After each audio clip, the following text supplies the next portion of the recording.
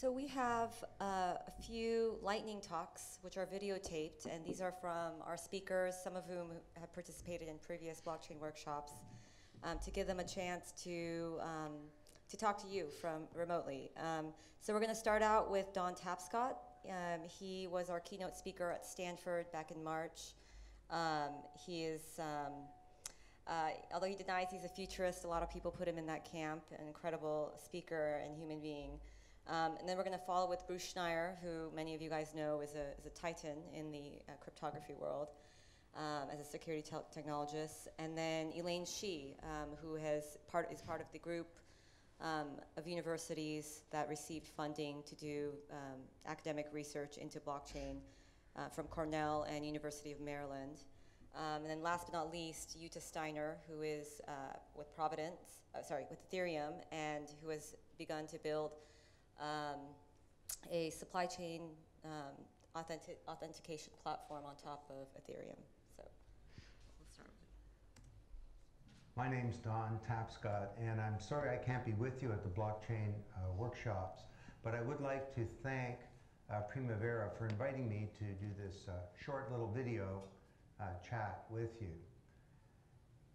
Why are you here? Why are you interested in this whole topic of digital currencies, Bitcoin, blockchain technologies? Well, let me just give you my perspective for me, what's driving me. Many people, if you flash back 20 years, were very hopeful about the internet and the web. We thought that it might enable us to have a truly peer-to-peer kind of society. That rather than the old media that were centralized in one way and one size fits all and controlled by powerful corporations or advertisers, this new media would be distributed. It would be one to many. It would be many to many. And as such, it would have this awesome neutrality. It would be what we wanted it to be. Well, lots of good things have happened, for sure. I mean, we have wonderful commons created products like Wikipedia and Linux. We have opportunities now for grandparents to communicate with their grandchildren. The web has changed many, many things. But overall, as Tim Berners-Lee said to me recently in a conversation, this wonderful peer-to-peer technology got laid on top of a society that was anything but distributed or empowering or peer-to-peer. And what's happened is that powerful forces have captured a lot of the internet. And they're gaining asymmetrical benefit from it. And this has created a real paradoxical situation vis-a-vis technology and society. Consider prosperity. We have growing wealth creation for sure, but we also have growing social inequality throughout the developing world. How can this be? We have the riches of all this data being created. Data is becoming a new asset class, probably more important than previous assets, like even land or physical plants, resources, perhaps even money. I mean, 20 years ago, Walter Wriston said information about money will become more important than money, and it has. But what's happened is that these powerful intermediaries have captured all this data, and they're the ones that are getting benefit from it. And there's the obvious upshot of that is that we're leaving a digital a trail of crumbs as we go throughout life, creating these virtual images of each of us, virtual avatars. And the virtual you might know more about you than you do, because you can't remember what you bought or what you said or how you read an article a year ago. So our basic right to privacy, which is the foundation of a free society, is being undermined. And people who say privacy's dead, get over it, are just ignorant. They don't understand the importance of privacy to freedom. And then we have broader issues related to freedom that are very worrisome. Rights. Freedom of speech, of course, is being undermined as we move towards more of a surveillance society. Many countries have their own proprietary internet or this deep censorship. We have the rise of not just surveillance, but the undermining of rights in many other ways. That musicians, for decades throughout the industrial age music industry, got a tiny proportion of the value they created. The internet came along and we hoped that there would be opportunities to improve that, but it got worse because between the labels and the musicians, now we've placed this huge technology industry of companies like Apple and Spotify that take a lot of the value as well. So the poor musicians, it's never been worse to be a songwriter or recording artist. So what if, rather than TCP/IP, which is a great device for, or set of protocols for the communication of information, what if, rather than an information protocol, we had a value protocol? What if we could establish trusted value exchange and value creation in a truly peer-to-peer way without powerful intermediaries, powerful corporations, governments, and so on in the middle? Well, you all know where I'm going with this. A platform that ensures trust without powerful forces. Call it the Trust Protocol, which is the title of my upcoming book that I've completed now with my son, Alex Tapscott. So, well, that to me is what's important. Now, in the book we talk about 10 huge transformations, and let me just talk about one of them to get you thinking. Throughout the industrial age, we had vertically integrated corporations. They did everything from soup to nuts. Henry Ford had, within the boundaries of the Ford Motor Company, a power plant, steel mill, glass factory, shipping company, had mahogany forests in Honduras to get the wood for his cars. Well, 80 years ago, a Nobel Prize winning economist named Ronald Coase, C-O-A-S-E, wrote a deceptively simple paper. He asked this question: why do we have the firm? If Adam Smith is right and the open market's the best mechanism to determine how people and resources and capability and information and trust are syndicated and organized, why isn't everybody an independent actor at every step in the way in production? And he said the answer is, and he won a Nobel Prize for saying this, the answer is transaction costs. He said the costs of search, finding all the right information, the cost of coordination, of getting people to work together, the cost of contracting, if every little activity in the economy required a contract, just enforcing them alone would make it prohibitive, and the cost of establishing trust. So we brought all this capability inside the boundaries of a corporation. Well, along comes the Trust Protocol, and we've got a platform that radically drops these transaction costs. The costs of search. We'll see amazing capabilities emerging on how to search data and information on various blockchains. The cost of coordination. Well, this is about agency, and we bring people inside corporate boundaries because we have managers and agents, but what if we could have a whole set of business processes and of smart contracts that are enabled by the blockchain that radically drop those costs? That could be interesting. And then, of course, the cost of contracting. Well, again, blockchain-enabled smart contracts that have a payment system built into them could affect those costs big time. And then, of course, the cost of establishing trust, of showing that you're an organization that has honesty, you're considerate of the interests of other parties, you abide by your commitments, and you're transparent. All of those evaporate because trust is built into clever code. And it's achieved through mass collaboration, through the whole mining community. So this is beginning to and will inexorably lead to the biggest change in the deep structure and architecture of the corporation in a century. And there are all kinds of opportunities now to move towards new network models of the firm.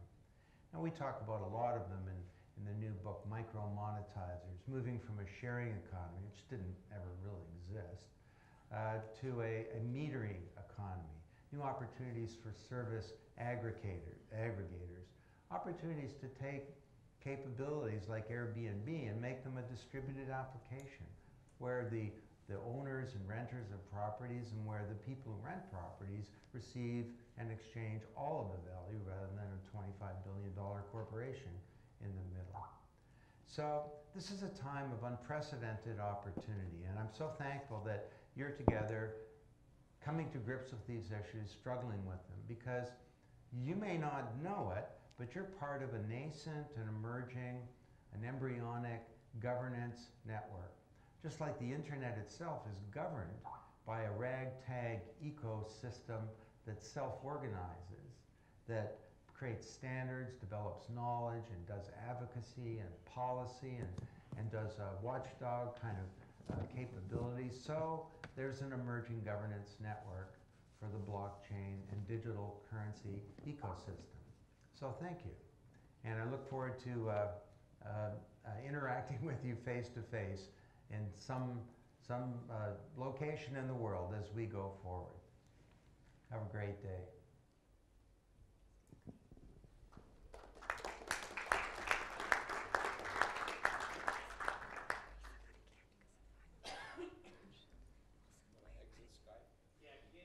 Yes, sir.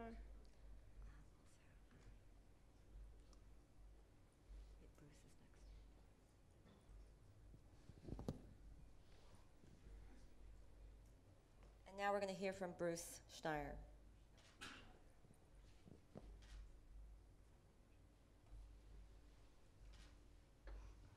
Hey, hi. Thanks for being here. I'm sorry I can't be here in person, but I want to talk to you a bit about security and cybercurrencies and Bitcoin.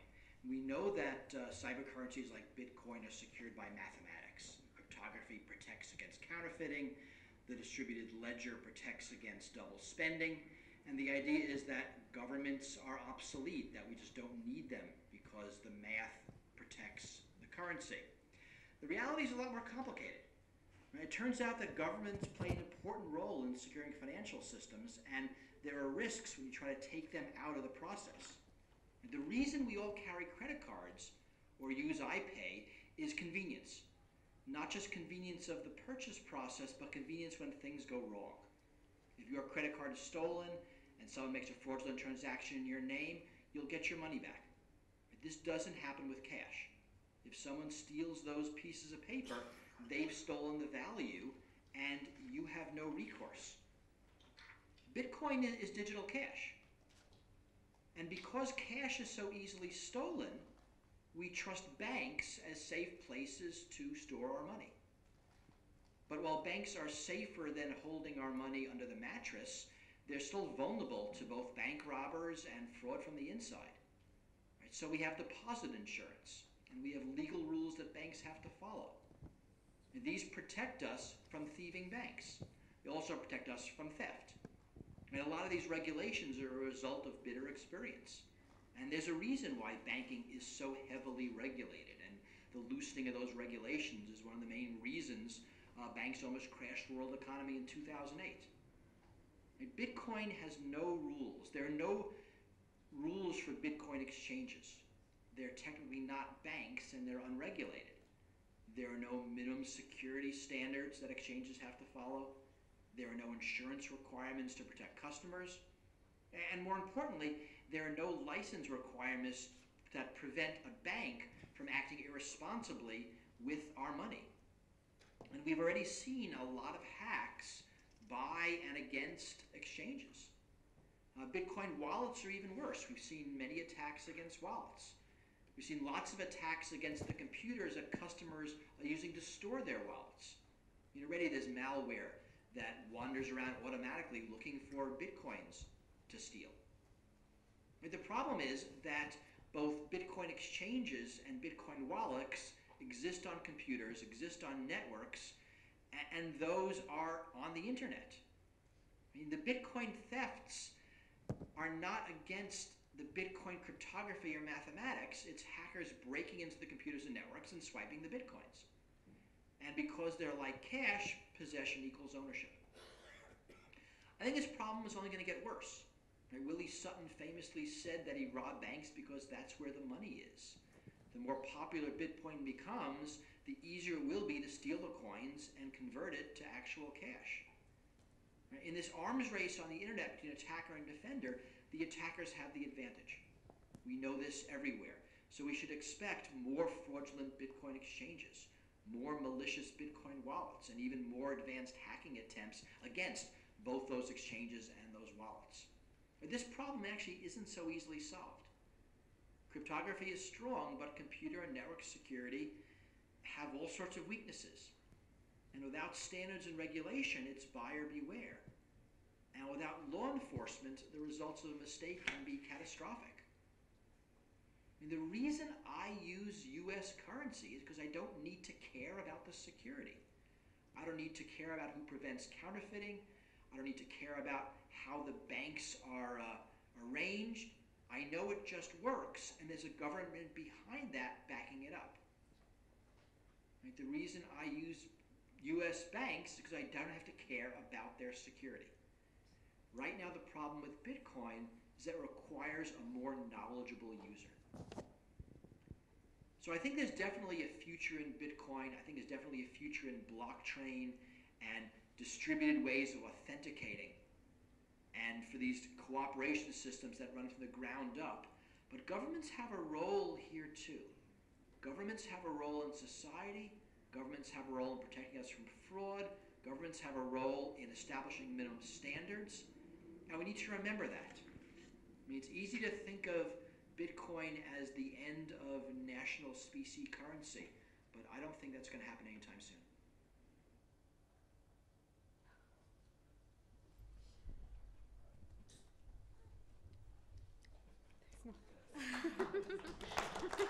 Silence.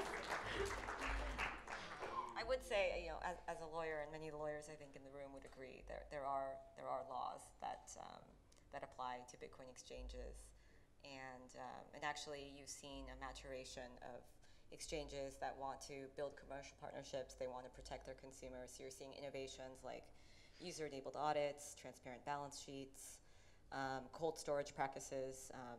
Pamela is working on security standards for key management to help safeguard individual uses of keys. So evolving space, and points well taken about role of government as well. Next we have Elaine Shi.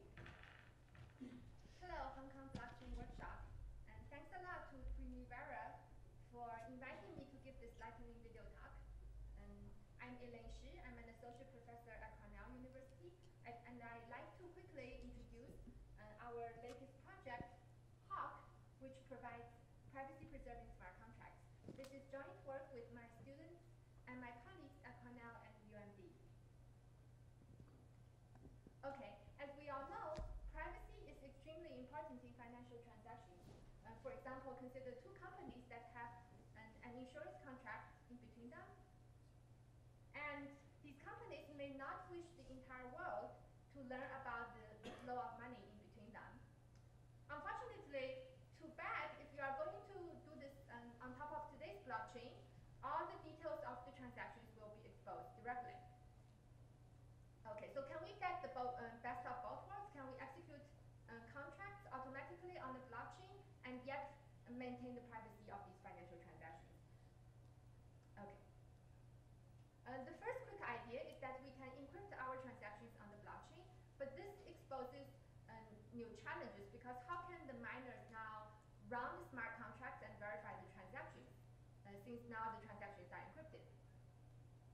Okay, so it seems like these two goals are inherently conflicting with each other, but fortunately, modern cryptography comes to the rescue, and there are very powerful tools in modern cryptography that can essentially allow us to achieve the best of both worlds.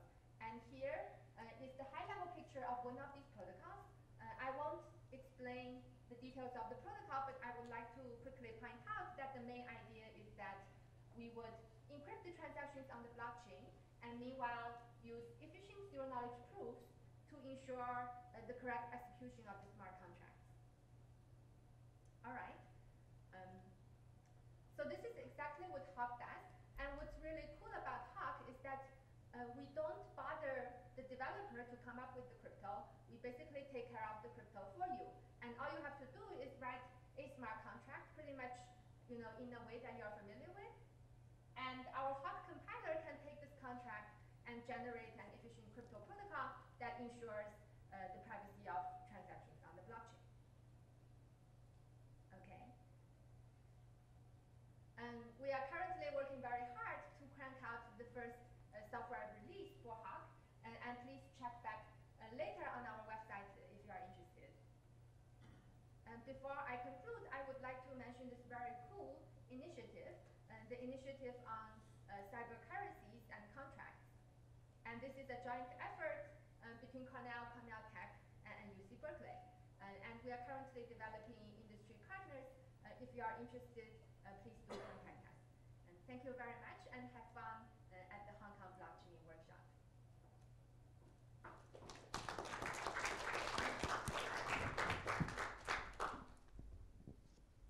That's the great thing about problems in the space. There are lots of people that try very hard to solve them, and it helps us all evolve. Next up, we have Jutta Steiner. She's the security auditor, right, at Ethereum, and also building provenance. I would like to go a bit beyond the current scope of the conference and look with you at how blockchains can not only change the way how we work and operate in smart cities, but also how they can change the world of commerce and the way how we globally trade with each other. In that sense, I do believe that they will massively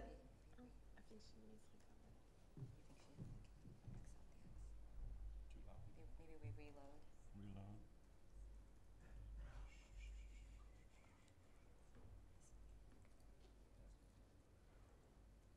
I'd like to go a bit beyond the current scope of the conference and look with you at how blockchains can not only change the way how we work and operate in smart cities, but also how they can change the world of commerce and the way how we globally trade with each other. In that sense, I do believe that they will massively accelerate a trend we've been already seeing in recent years. They will give us the opportunity to trade even more fluidly, more directly, and more transparently with each other. Together with other decentralized technologies, they can massively improve our global network of trade, commerce, settlements, and shipments. They will power smart cities, but hopefully in 5 minutes, you'll be convinced that the very same technology will power next level. Let's look at a few examples. Let's start with supply chains. Today, more often than not, the stories behind the consumer products that we buy remain very hidden in complex supply chains. Information about the origin and journey of the product is really more than marketing, and even worse, usually masks very sad truths. There are some startups that try to respond to this increased level of consumer awareness. There's a startup called Provenance based here in London that's trying to build a platform to create and make product stories accessible. Building kind of a product Facebook that helps you pick the right product based on your ethical preferences. But with conventional technology, provenance also eventually just risks ending up being yet another data middleman, just like Facebook. However, with blockchains, what if we could actually verify the organic certificate that a product comes with? What if blockchains enabled like a product passport that allows us to check the identity of the coffee farmer? If child labor and slavery could not be hidden anymore in the vast garment supply chain networks of fast fashion? What if you knew exactly where the extra pound that you paid for in the shop for the fair trade chocolate, where this extra pound went to? Let's look at another example. You might have met Trent by now, the founder of Ascribe. Besides, he has been on a mission to fix the management of IP, in particular for digital art, to eventually build an ownership layer to help artists derive a living from their work. Being able to track assets will be the basis for more fluid, more transparent, and more fair trade. Let's look at another example. Let's look at global trade and trade finance. Over the centuries, we've been very inventive and used various tools like letters of credit and bank guarantees to mitigate the risks that come with dealing with unknown parties, to enable seamless commerce and remove friction related to the lack of trust. A few years ago, Swift, an organization that many of you might know, has started building a digital platform to better manage risk and create liquidity all along the supply chains. Yet, again, with traditional technology, they risk ending up just leading to marginal improvement. On the consumer side, there are further examples. Startups like Affirm are trying to give more power to underserved citizens, like students, that so far do not have the power to leverage the credit scoring system. Similar efforts are being made to help small and medium enterprises to leverage their good credit history to get better settlement terms. But again, a firm's vision would hugely benefit from the power that blockchains can bring, this additional level of authenticity and transparency. Since I joined the Ethereum team last year, I've been working with various projects to explore the potential of blockchains in trade. They will lead to more liquid and open markets, reducing the barriers to entry by overcoming the hurdle of trust between organizations and individuals. Ethereum's blockchain has often been celebrated as the most advanced blockchain technology to date, but there's still much room for improvement. And while the Ethereum Foundation will continue to curate and educate the technology, I'm very excited to continue working with the core team, Gavin Wood, Vitalik Buterin, Aaron Buchanan, Karen Kepler, to keep Ethereum smart blockchain technology at the cutting edge, and to further develop and exploit new wave decentralized internet technology. However, what will it take to realize this potential and deliver on all the promises? We need to understand better use cases for public or private, permissioned or open, bespoke or general, in order to develop the required technology. We must remember that realizing the full potential, we need a full spectrum of solutions, and the advantages from interactions between platforms running on a smart blockchain grow exponentially. Let me finish by borrowing from John Donne. No city is an island, not even the smartest one. A smart city will multiply its benefits by being able to link to anywhere else in the world using global smart blockchains. So even though I can't make it in person, I hope you get in touch after this talk and after this conference so we can get into a conversation about this exciting topic. So for now, I hope you enjoy the rest of the conference. Bye. And you'll be able to meet some of these speakers in person at our Sydney blockchain workshops, which is going to be December 7th to 11th in Sydney this year. And also on the issue of trust, which both Dawn and Bruce touched upon, Vitalik actually has written a really excellent article on the role that blockchains played in trust and its advantages and disadvantages over traditional financial institutions. So obviously this space is, moving very fast. It might be dated, but worth a read. Thank you. We're done with this section? Yeah. Great. So can we just move on to the next section? Primavera, if you can stay on stage, and Constance as well. I think we're doing two distributed collaborative organizations. And there's a hum, so we should just, yep, sure, we're just grabbing a notepad. And also, could I invite on stage Simon? Simon, are you here? Simon is MIA. We're ahead of schedule. Does anyone have Simon's?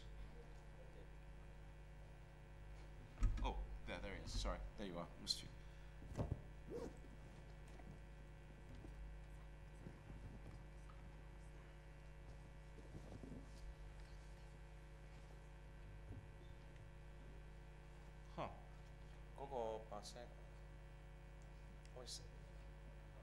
Okay, Simon. You're up? Oh, yeah. Are you going to do a presentation? Okay. Okay.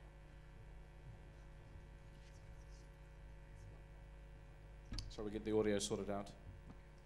Now this is designing and deploying blockchain-based, scalable, decentralized, and community-driven organizations, exploring governance systems, decision-making, identity, reputation, and new forms of social and economic coordination. That's huge. And then we have a coffee break. So we're actually now ahead of schedule by half an hour. Ahead. Woohoo! We built it in. Yeah, we built in the buffer. You should have told me. Communication. Synchronization costs are expensive, right? We can take a break if necessary. But You want to take a break now? We just had lunch. yeah, I mean, it doesn't matter. Okay, so let's just, you want to take a break? No, I don't need if people want. Do you guys want a break or continue? Continue, right? Hands up, continue.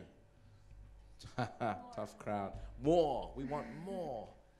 Okay, so the distributed collaborative organizations, and Simon, you're not presenting, right? Well, you are? Okay. Yeah. So I will do a presentation and then we do the panel. So there's a formal presentation now and then the panel discussion. So over to Primavera. Okay. So okay. So I will present now a system for. So let's start with the beginning. With the blockchain, we have the ability now to deploy those smart contracts, which can eventually turn into. So there's the concept of distributed autonomous organization. Most of the time, the distributed autonomous organization is actually not necessarily autonomous. It is basically just a sophisticated set of smart contracts which are interacting with each other. And we can create those decentralized applications, which is basically, instead of having an application running on a server, we have an application which is running on the blockchain. So there is no central place. It is just executed simultaneously on the blockchain by every node. So the interesting thing is then we now today we have a lot of digitally mediated organizations. So people that are organizing each other, interacting through digital media. And with the blockchain, we can now have blockchain-mediated organizations, which is yet another word for distributed autonomous corporation, distributed autonomous organization. Now it is called distributed collective collaborative organizations. So before the blockchain world, we have a few examples of collaborative organizations, which are basically most of the open source software communities, Wikipedia, and so on. Then somehow the model of the open source model has inspired economic players also to experiment with some kind of collaborative organizations, but those are mostly like crowdsourcing organizations, but they rely on one central authority, which is in charge of managing the flow of contribution and coordinating individual actions. So the question then is, now that we have the blockchain, is it possible to actually create decentralized organizations which do not rely on one central authority, that do not have a middleman, but that allows people to organize themselves through the blockchain in a decentralized manner? So what are the different ways in which people can coordinate themselves? We have the commonplace method of hierarchical structures, which is centralized coordination, and then we have ways for decentralized coordination. So the most common ones that we know is like market mechanism, social norms, and then with the internet we have this new concept of architecture. Architecture can be used as a form of decentralized coordination in the sense that it's actually guiding how people can interact or behave on an online structure. And it can be done in two ways. One is a more top-down approach, which is the regulation by code, which is when there is one architect or designer that deploy a particular technical structure, and this structure will dictate what people can or cannot do. And then a more interesting design is a more bottom-up approach, which is governance by design, which is basically about creating a platform on which people can then govern themselves. So it's using the technology not as something that is dictating the behavior, but is like as a medium that people use in order to design governance system on top of this. So I will present now. So the question then is, of course, we need to design this distributed governance system. So it's not enough to have a technology. there needs to be a way to coordinate actions, to coordinate people together. And because we didn't have such a technology before, there has never been a need for a decentralized governance structure. Now, if we do actually want to experiment and deploying decentralized organizations on the blockchain, then we need to come up with new experiments and new idea on how to do that. So this is, Backfeed is a project, a protocol that I'm working with. It's a collaborative effort. And this is a proposition. This is a work in progress. So actually, I would love to have any kind of feedback on this. But it is a way for governing and for incentivizing behavior on a decentralized network, which are promoting good behavior and which are distributing value to the people that are behaving in line with the value system of the organization. So it is based on 3 essential components. 1 is token distribution, 2 is a reputation system, and 3 is an economic model. So in order to explain how the model works, I will actually provide an example, which is, this is actually the first community that is experimenting with this protocol. Lazuz is a decentralized ride-sharing platform. So it's basically Uber on the blockchain. So I will just show a very short introduction.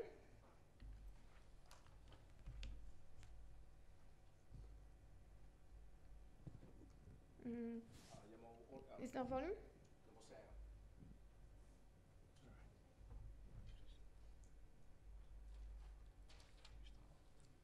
The world's most transformative innovations made it easier for people to do amazing things together and meet our basic human needs. Food, water, safety, and belonging are all connected by the need for movement. Transportation is like the bloodstream of human development. Without it, everything would come to a halt. Yet along with the benefits, advances in transport have given us some serious side effects, like air pollution, global warming, urban sprawl, and habitat destruction. To address these problems, we need local innovation. Lazuz believes that pairing community wisdom with advanced technology can make it easier for people to come together and solve the challenges of transport.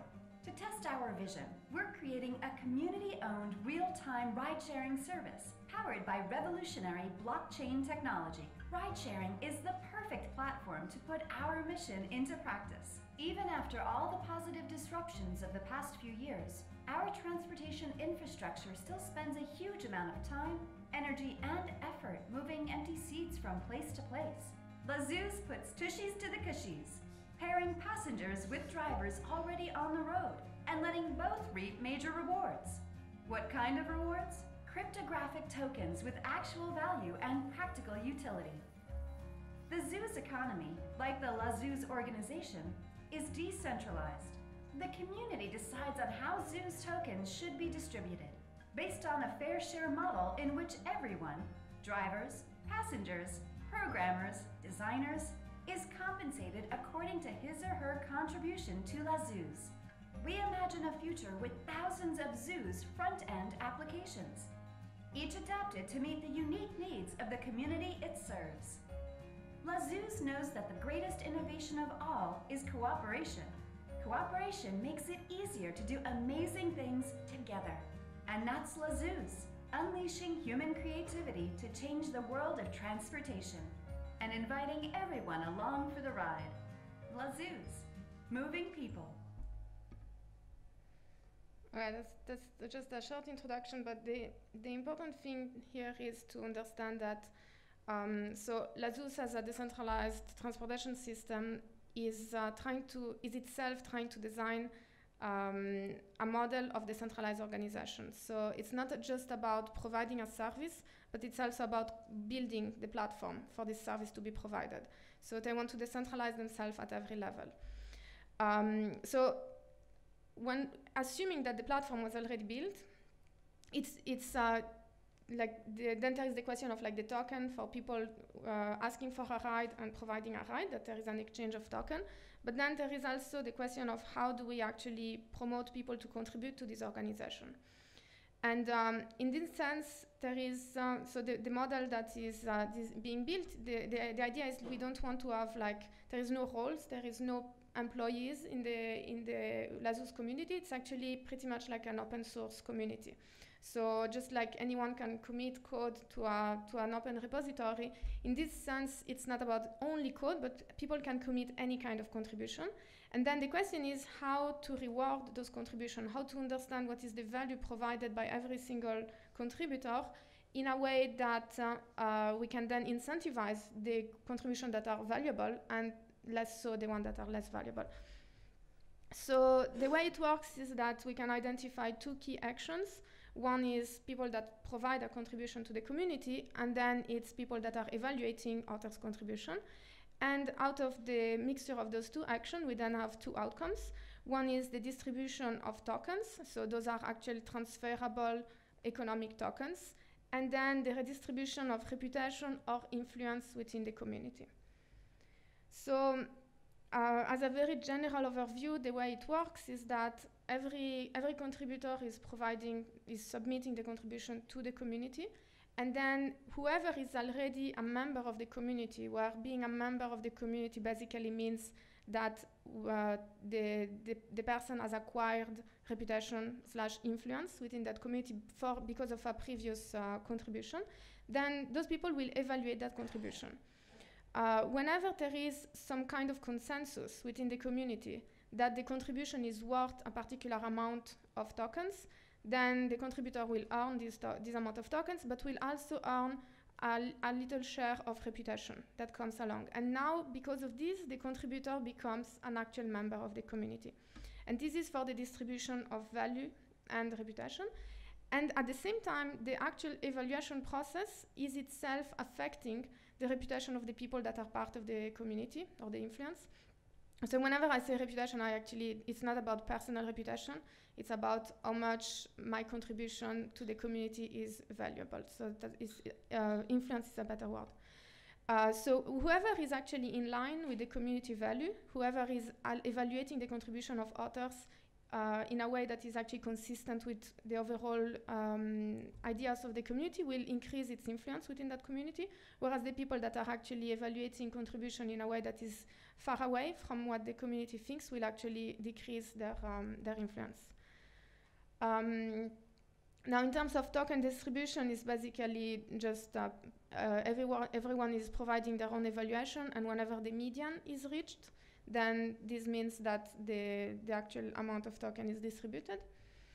This is an ongoing process, so people can change their mind, but also people can maybe vote at a later time, so there can be a contribution that initially does not seem to be really valuable, and eventually after a few weeks or months, then people realize that this is actually really valuable, and there will be a lot of people that actually provide or that evaluate it positively.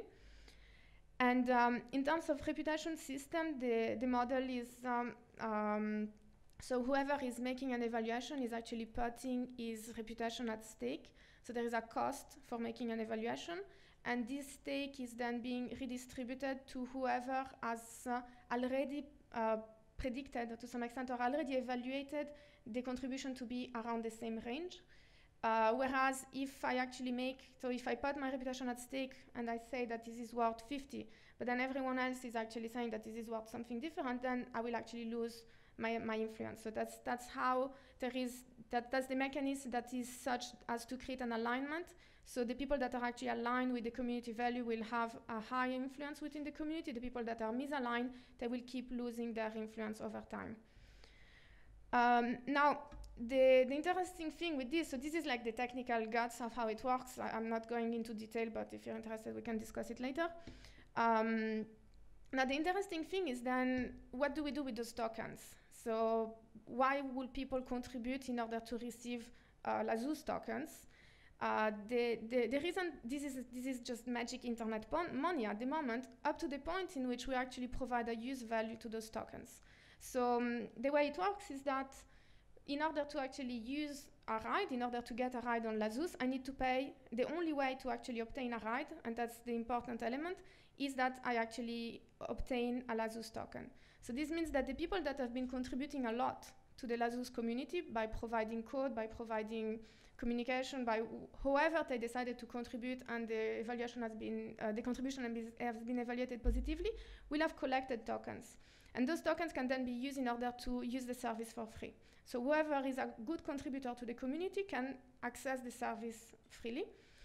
Now, the interesting thing is that, well, there is also some people that did not contribute to the community, but they still want to use the service. So what they can do is they need to purchase those tokens. And how they purchase this token is in two ways.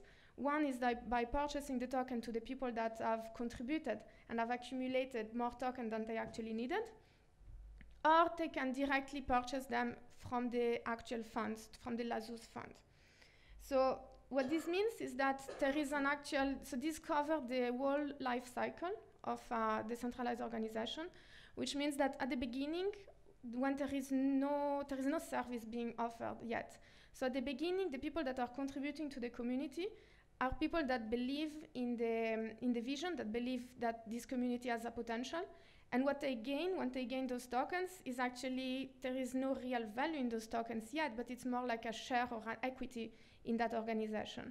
And so those are the people that are the risk taker and which are the strong believer in the future success of the organization.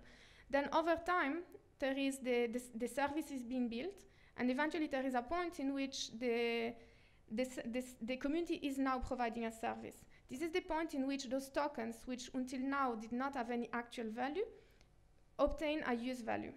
And this is also when those tokens can now be exchanged on the market. Now, as the service grows and as the demand for that service grows, this also means that the value of those tokens on the market is increasing, which will therefore bring new people to contribute to the community, because not just because of the ideological values, but also because of the potential monetary gain that they can gain from this. And so this moves from the initial section in which it's like really hardcore risk taker to a second period in which it's the people that actually want to use the service or the people that actually can see a monetary gain in providing contribution. And then there is a point in which the community reaches a maturity level in which we don't need that many contributors anymore.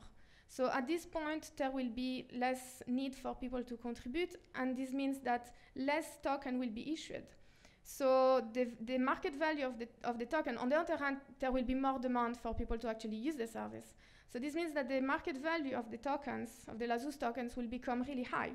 And at this point is when the Lazuz community starts opening, becomes itself some kind of like bank or fund, in which people can start purchasing tokens directly to the Lazuz community. So the community creates an upper bound, which means that whenever the market price goes over that upper bound, it will be always more convenient for people to purchase the tokens directly to the community, which means that new token will be issued by the community itself, and therefore the market price will drop. And so in this way, by creating an upper bound, we can reduce the volatility of the tokens, but also, this also means that the funds is increasing, and now the community is accumulating actual money, which becomes the money by which the people can redeem those tokens. And so we then reach the third phases in which there is this partial peg mechanism, and over time the partial peg reduces because the upper bound the upper bound can be lowered over time, and these actually increase the lower bound, and so the market value is always within this level up to the point in which you might actually reach a total peg, and that's the point in which we have an actual standard economy in which people can purchase those tokens and sell those tokens, and people who contribute to the community, they know for a fact that they can always redeem it for this particular amount of money. So this is how we can move from a complete like economy-less decentralized organization, which then evolves into just a standard pegged one-to-one or whatever to one token-based economy. That's about it. Questions? I don't know if it's clear. Yeah, please.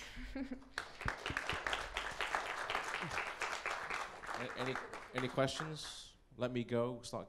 Anyone want to go? Could you go the other way? And you're saying starting with a token and end up with the standard form economy. Could you go the other way? Start with a standard form economy and I mean, ideally you can, but then you need funds. You're trying to bootstrap this whole The idea is to bootstrap without any money. Yeah, it is possible to but if it's impossible to start with the pegged mechanism without already having Okay, so that's a what way you're for saying. paying the redeem. Okay, Yeah. so you can't start with a peg and go back. I mean, if you had money, threw money at this problem, Yes. as in this money or traditional money, then you might. If you have a fund, you can start with a peg according to the fund. Okay, money people, pay attention to that. Okay, so now we're going to move into the panel, is Yeah. that right? Okay, thank you. So can I Constance, Simon? Yep. And we've got others joining, Joseph and Carl. Oh no, Sam, you going to join? Why not? No? Okay.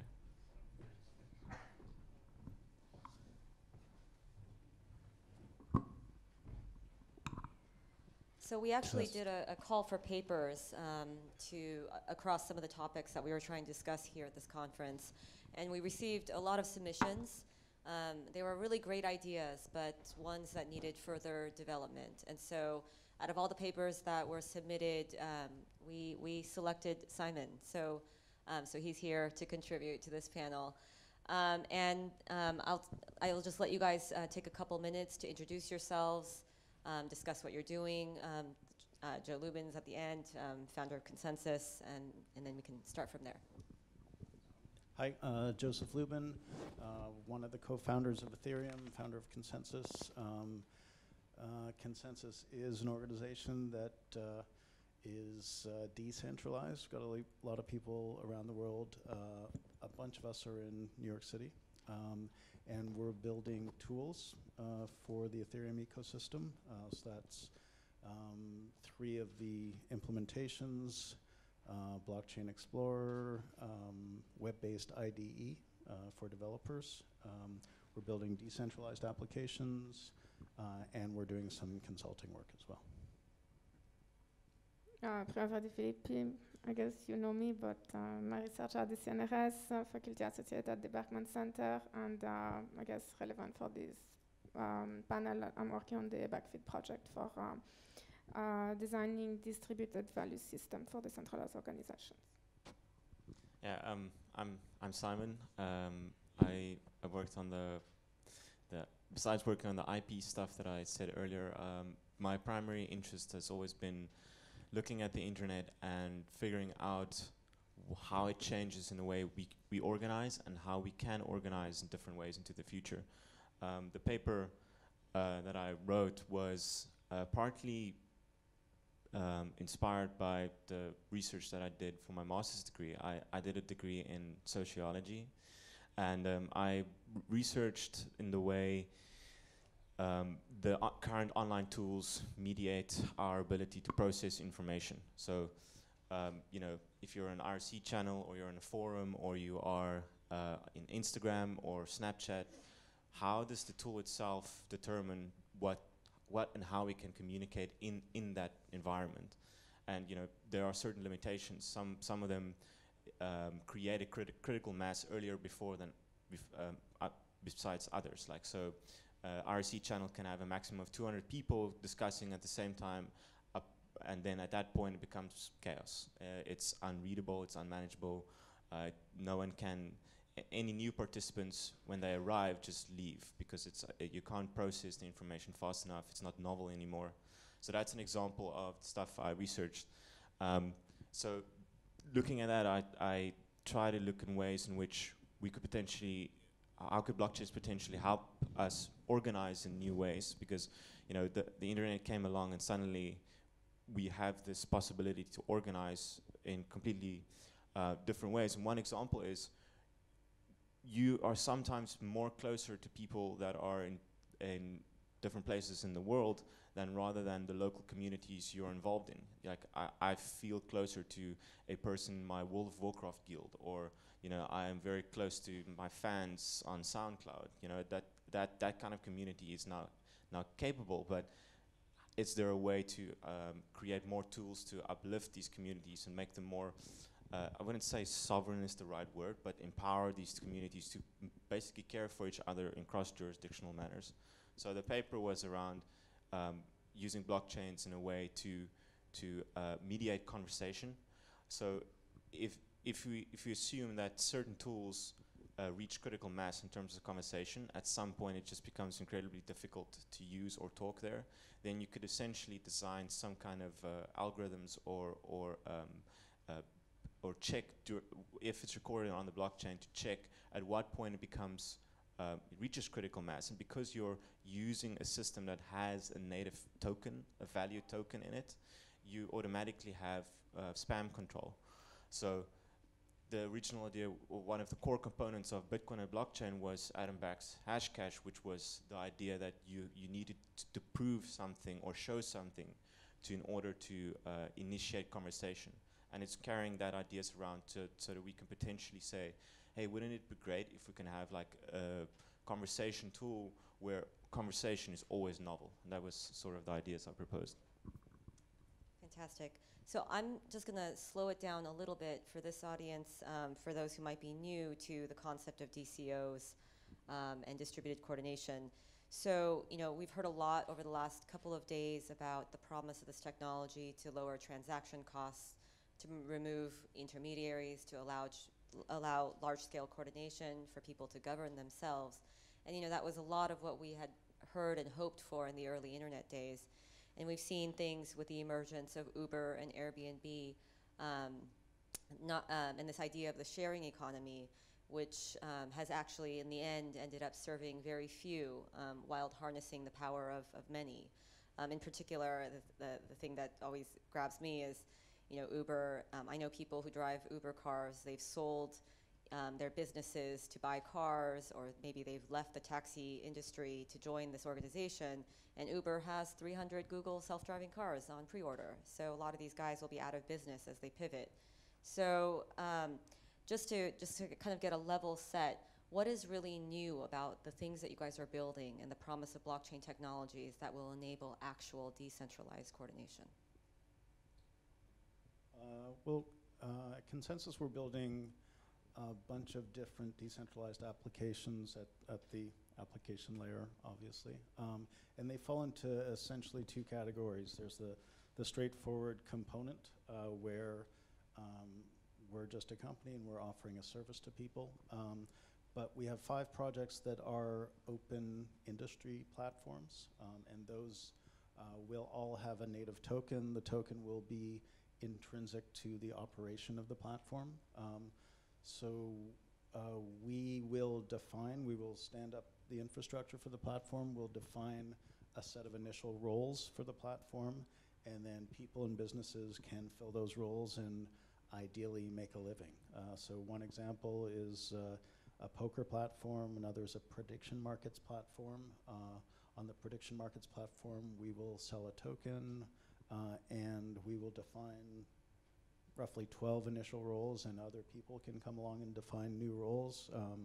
On the prediction markets platform, a role will be proposition creator, proposition decider, data feeder, oracle, perhaps entities that provide leverage, perhaps consortium coordinators. So it's really all about turning the business to consumer model of commerce, I guess opening it up to be more of a peer-to-peer commerce layer where essentially people, to use Don Tapscott's term, people and companies are prosumers, they're producers and consumers. It's a different paradigm, I think, a more open paradigm for business. And so I think I completely agree. I will add also that there is like one fundamental difference, which is that in the current Uber, Airbnb, whatever model, there is actually a misalignment of interest between the people that are managing the platform, which basically wants to maximize their profits, and then the people that are using the platform, which just want to use the service, right?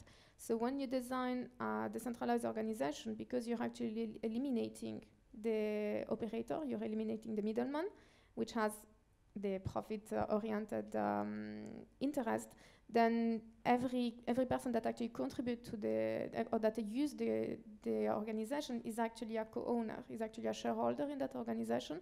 And so you actually create a complete alignment of interest in which the users are the shareholder, and they all share the same interest, which is getting the best service without having without having to extract profit from each other, because they all just want to share the organization together. interesting thing to that is, and I think we've all started seeing it, people doing it. Like sometimes when you've used an Airbnb apartment and you go back to the same city, some people just, instead of going through Airbnb again, you just call the person and say, can I stay there? Or Uber saying, can I just get the number? And instead of using Uber again, I can pay you a bit more and use the same fare. In a more collaborative model, you would be incentivized to actually go again through the platform, because it creates value not just for Uber but for more people. But so I think one important thing is that the reason why until now we have those middlemen is twofold. One is because we actually need to coordinate a disparate number of people that do not know each other, and they need this kind of like central point of reference in order to meet each other and to match their needs, which is something that can be resolved with the blockchain, because we have this central point of reference, even though it's on a decentralized technology. So that's an important thing that the blockchain provides.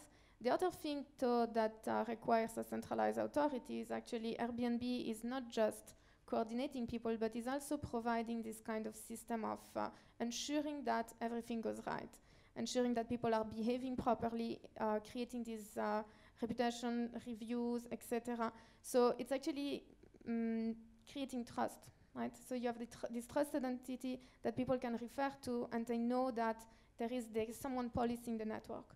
And this the blockchain does not provide by itself. This is not enough just to have a decentralized database in order to resolve this problem. And this is why we need to actually design distributed governance models, which will enable people as a decentralized community to operate and to police or to govern the network in a way that does not require necessarily a central authority. And so this is what the backfeed model is. I mean, there will be many other emerging, obviously. But I think now this is the new challenge. It's like we have the technological platform. We know how to design decentralized organization, but we still are on the exploratory phases in terms of the distributed governance model that will enable those distributed organizations to operate in a way that people can trust that this is actually, everything is all right on the network. In a blockchain model, the way the current players can actually help in a way is, well, whether they'll be incentivized to help or not is not a question, but what they can provide in this arena is to be the reputation and trust providers. So, Airbnb could, open up a blockchain model and say to other providers to also be trust and reputation providers. So, and Airbnb will then have the advantage for being around for a while. And that's a useful thing when you consider that if you have this idea that there's trust and reputation providers, centralized trust and reputation providers providing their, that's their service essentially, is providing trust and reputation, that you could eventually then have the option where I could use my Uber rating to secure an Airbnb apartment. That would be great. So intermediation is potentially an unstable thing, an unstable role. Ethereum, these decentralizing technologies are effectively tools for universal disintermediation. And entities like Airbnb and Uber are effectively going halfway towards disintermediation. In our economy, intermediaries represent, hopefully, a reduction of friction. Hopefully they make transactions more efficient, but as they get more powerful, they tend to try to increase frictions and extract more value from transactions than they add to value.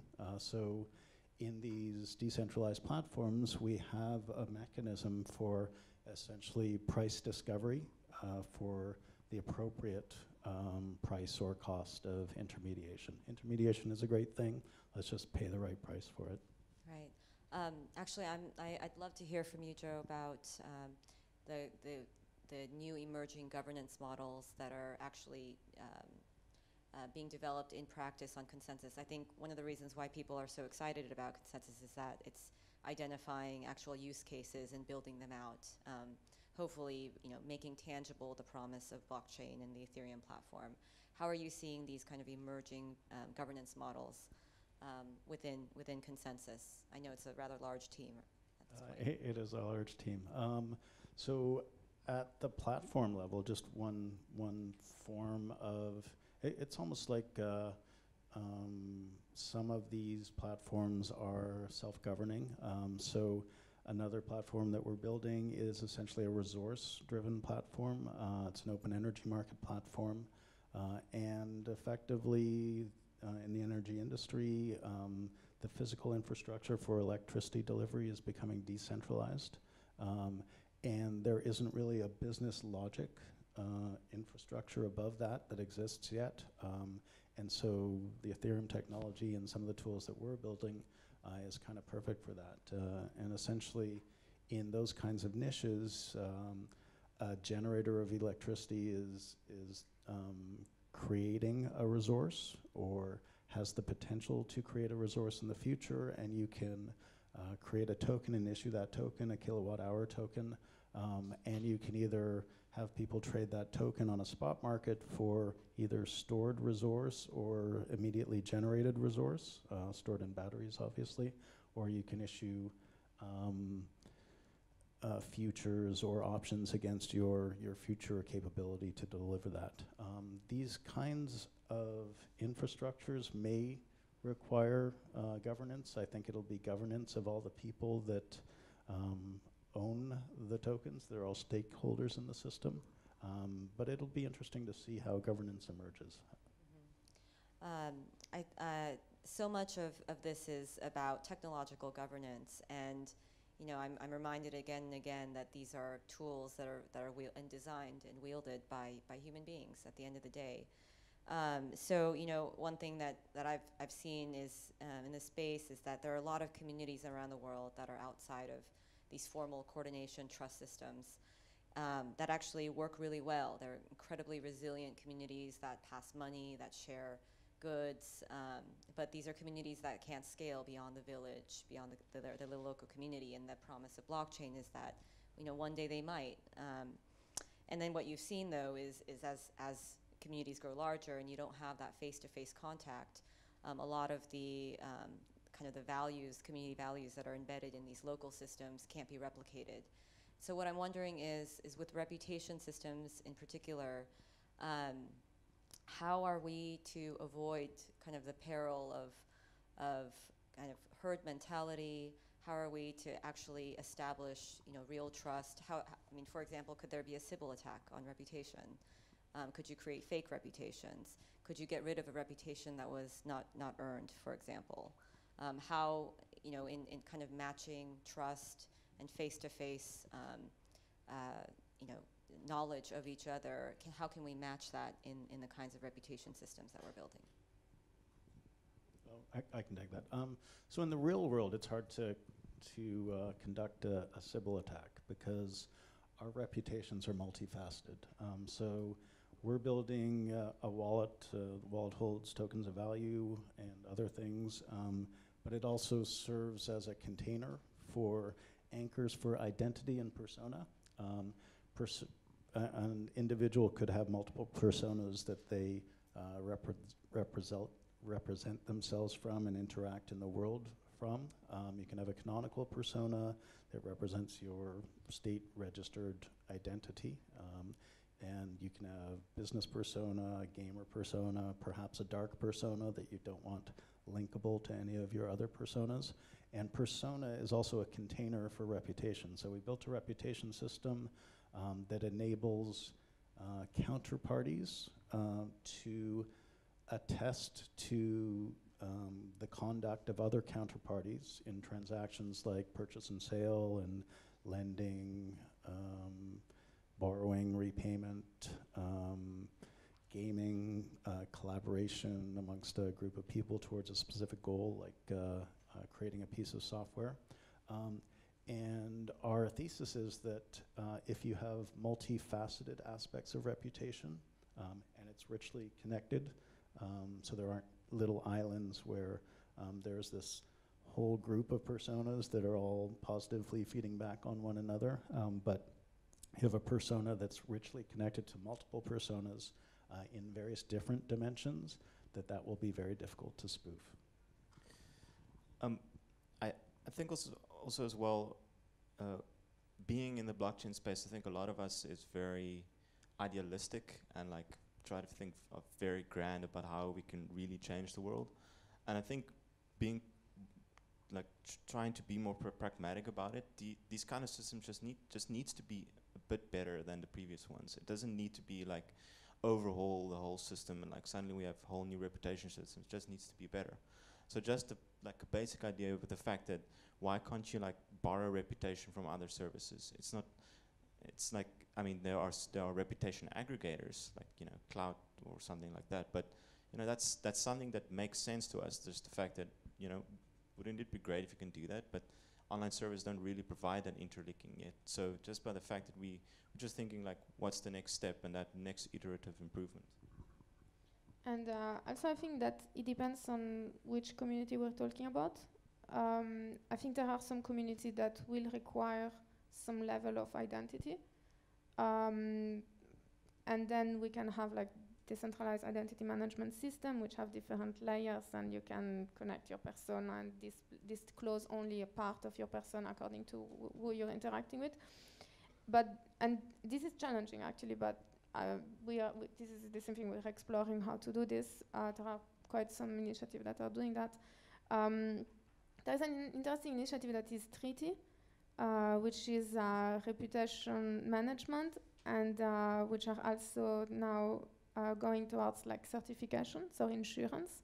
So you collect, it's kind of like the one name system. You collect multiple identities into one, you collect multiple reputation, and you aggregate everything, and then you can act as you ensure that this person is trustworthy, because the more aggregated information you have, the more trustworthy you can be. But I think that there is also other communities that, in fact, you don't need an identity as such, as much as you need a way to interact with that community. And I think in, like, for instance, in an open source community, or even in things like Lazus, it's not really about who I am as much as about what did I do in the past, or like what is my contribution to this community. And in this sense, it's actually, to some extent, I don't know what is easier or not, but you can actually design system in which it just doesn't matter. So it's not about like trying to identify how I can know that this person is this person. It's actually whether I am one person, whether I am splitting my identity into 100 different personas, or actually whether I'm aggregating myself into a group, I will have exactly the same effect when I'm interacting with the system.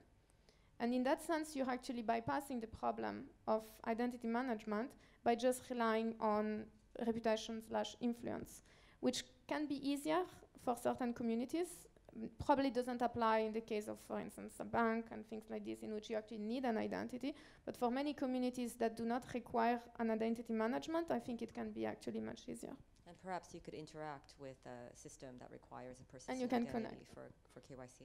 So you can also start thinking about reputation in a more economic context. There's a system called Trust Davis that we're just starting to look into implementing, and it's essentially a vouching system.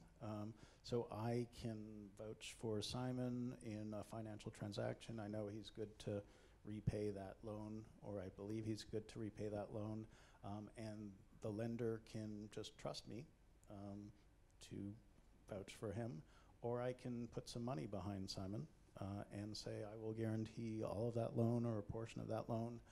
I may do that just because I'm a nice guy and Simon's my friend, or I may do that as a piece of business. I may take a small cut from that. So the blurring of reputation and business is interesting. Another really interesting aspect of reputation in this context is that essentially digital ID and reputation becomes portable. So I can go into a bank office and probably put some aspects of my reputation on the table and get a loan, but most people around the world can't do that. But if they do develop an online persistent portable reputation, they can access capital pools from all around the world and maybe get a small loan and build that reputation. So one of the most exciting, I think, potential of these technologies is the ability to tokenize or represent different forms of value. So, we started with the first blockchain was Bitcoin, and this idea, and you had to get really philosophical about what money is. What really is it? A medium of exchange, store of value. But at the end of the day, it's some representation of your blood, sweat, and tears, either your usefulness, your labor, something.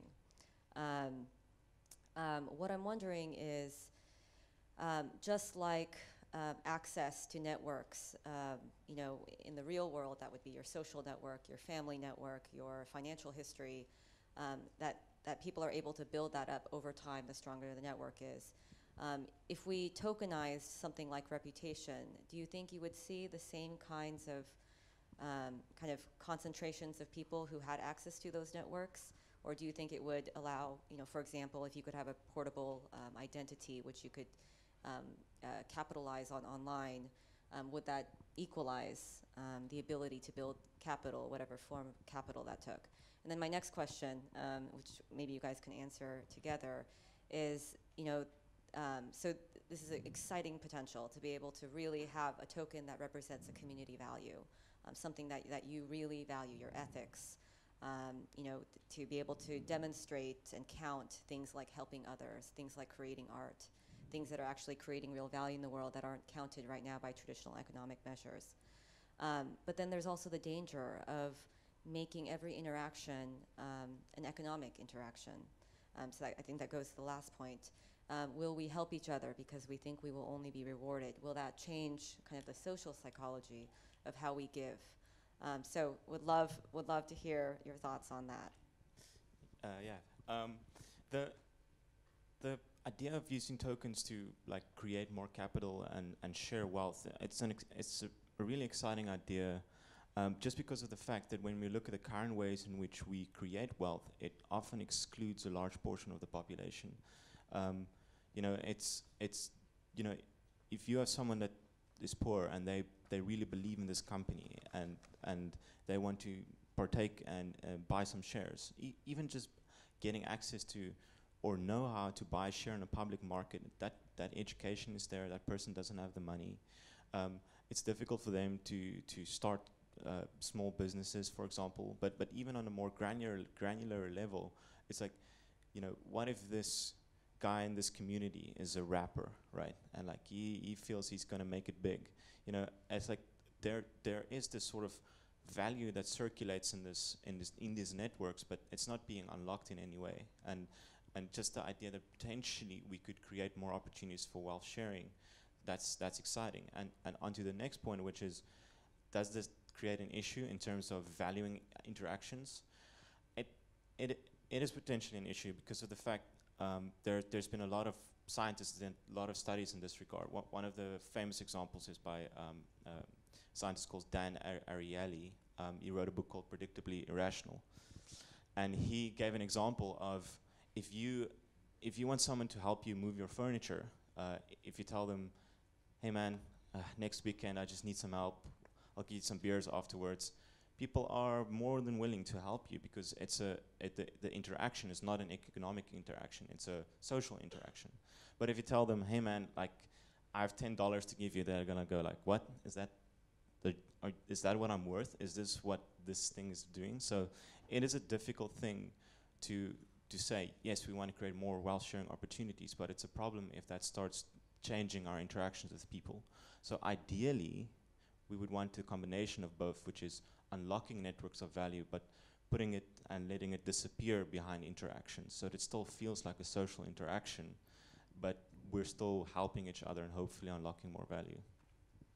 On that point, I will also suggest everyone. So as I was working on Backfield, I think over 50 people told me that I need to read Down, In and Out in the Magic Kingdom of Cory Doctorow, which I did read, by the way.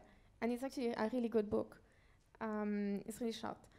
And it's actually about how society will become. So it's in an abundant society in which people don't have problem with scarcity, and that there is no more money, but there is reputation. And so every interaction becomes monetized. I mean, the money becomes the reputation.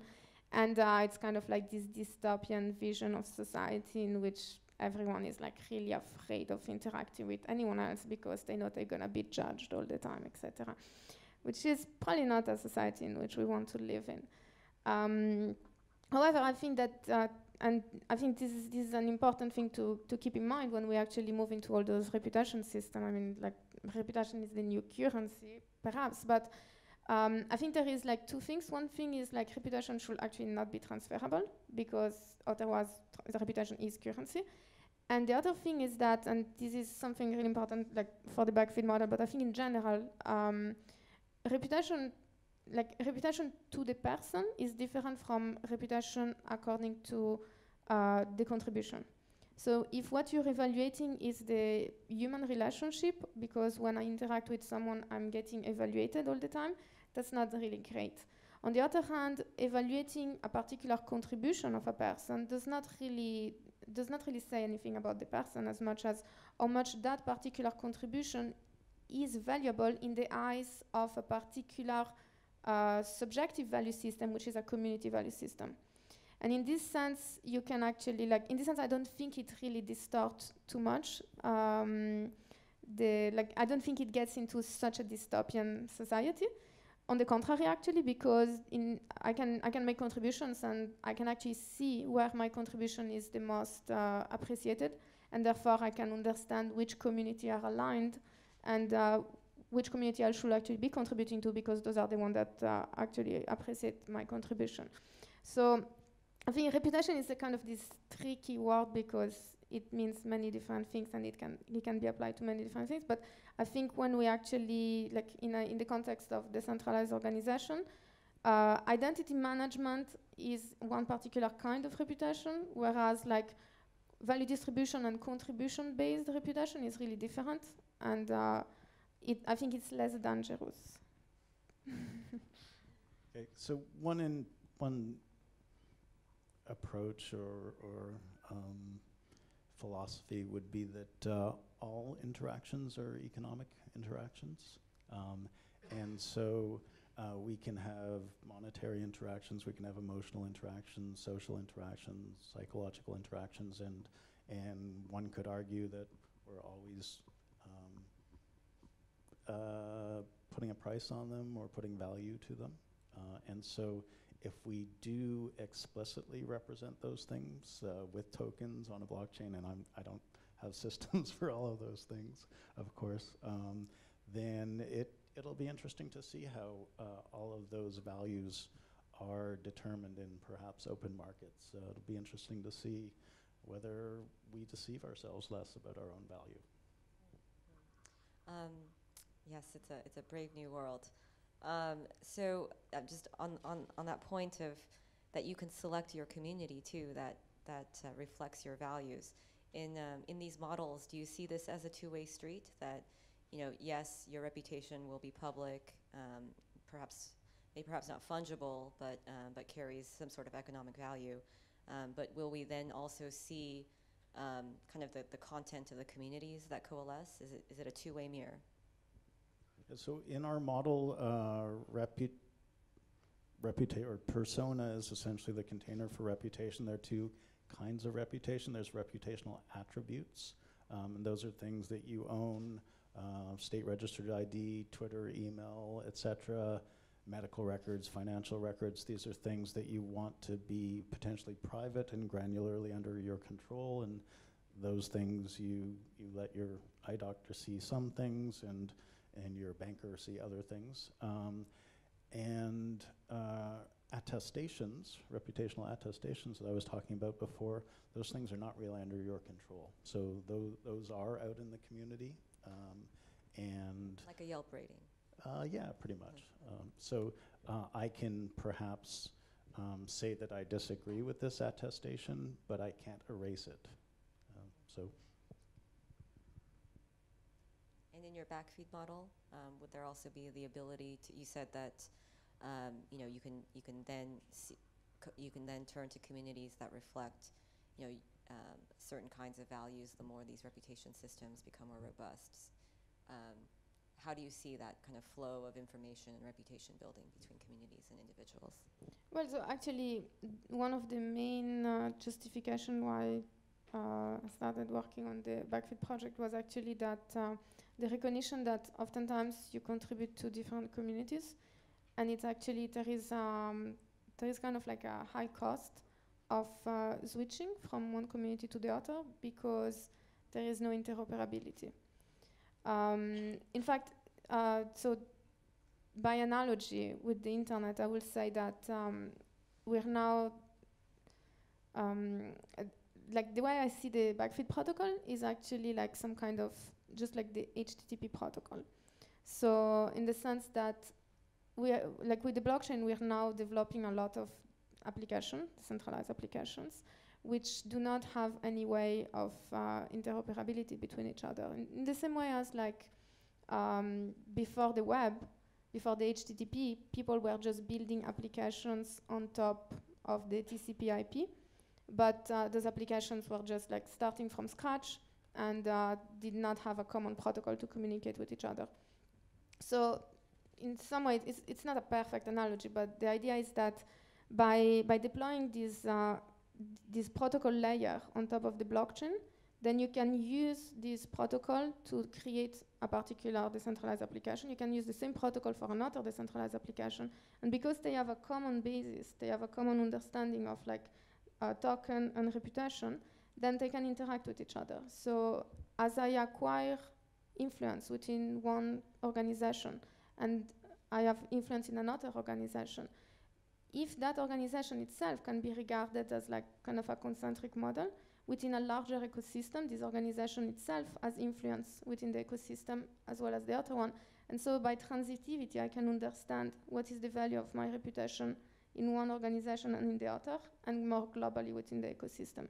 So by using similar protocols, then we can then create much more interoperability between different value systems, which we don't need to understand, or we don't need to explicitize what are the different value systems of those organizations. But because they all belong to the same ecosystem, we can understand what is the interaction between them. And so me contributing to one organization, I accumulate both tokens from that organization and reputation from that organization. And so this allows me two things. One thing is that I can understand, so let's say I contribute to Wikipedia, and then Wikipedia itself has some kind of reputation within the broader Creative Commons community, right? So me contributing to Wikipedia means that my reputation can also be understood within the Creative Commons community because there is this common protocol. The other thing that is also interesting is at the token level. So because now communities can create their own token, which is the whole innovation in some way of the blockchain. Those tokens have a use value within the community, right? Those tokens do not necessarily have any economic value like on the fiat market. But if I have token for one community and then another community has its own token, like every community actually has their own value system and token system, then as long as the people from this community also have a desire to use the service from another community, then they will be willing to transact those tokens. And so you can actually create and the more there are, the more communities are using this same protocol with similar mechanism for distributing tokens, then you can actually get a much more rich network, like a mesh of possible exchanges, to an extent in which we actually get to the model in which every community creates its own token, and according to what is the systemic value of every community within the overall ecosystem, that is the value of that token. And I can just exchange it with whoever wants the service from that community. It's very exciting to think of communities as markets to actually kind of promote connection versus competition. Although I don't want to know what the exchange rate would be between all of these communities. So before I open it up to the audience, just one last question. I actually really hate being asked this question on panel, so I apologize in advance. But I would love to be a part of a decentralized social network. I'd love to be able to connect without sacrificing everything that I'm creating to a corporation. I would love for the things that I do that don't bring me currency to be something that I can survive and live in prosperity on. How far are we? How far are we from actually having some working systems where some of these things might exist? 1 year, 5 years, 20 years? Well, a decentralized social network, I mean, internally we had one of the developers at a hackathon made a Twitter equivalent on Ethereum. I mean, it's possible. So I mean, it can exist. I think the better question is, why should it exist?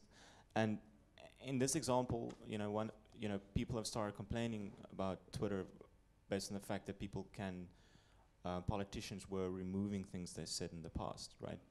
Have you read Twitter's terms of condition? It's not nice. Yeah. They own a lot of stuff. So in that example, you could say to politicians, well, you better use the blockchain version because we want to hold you accountable. So like things you said should remain open and public. But in general, a blockchain-based social network will need to be much different than whatever exists today. The incremental innovation would probably not be sufficient for people to jump ship, right? Because like we are people that are currently more on the fringe. Like we appreciate privacy or like control and et cetera, right? So, but the core functionality of a social network is still the fact that it's about connections. And Facebook and Instagram and all these things have incredible network effects. And for 95% of people, that's fine. Until more people start caring about the things we care about, or we invent something completely new which induces new exciting connections, like community companies, cross-jurisdictional community companies will mean people would want to engage in that field and area. They want to communicate there because it builds up reputation or it makes them tokens. So that's my view.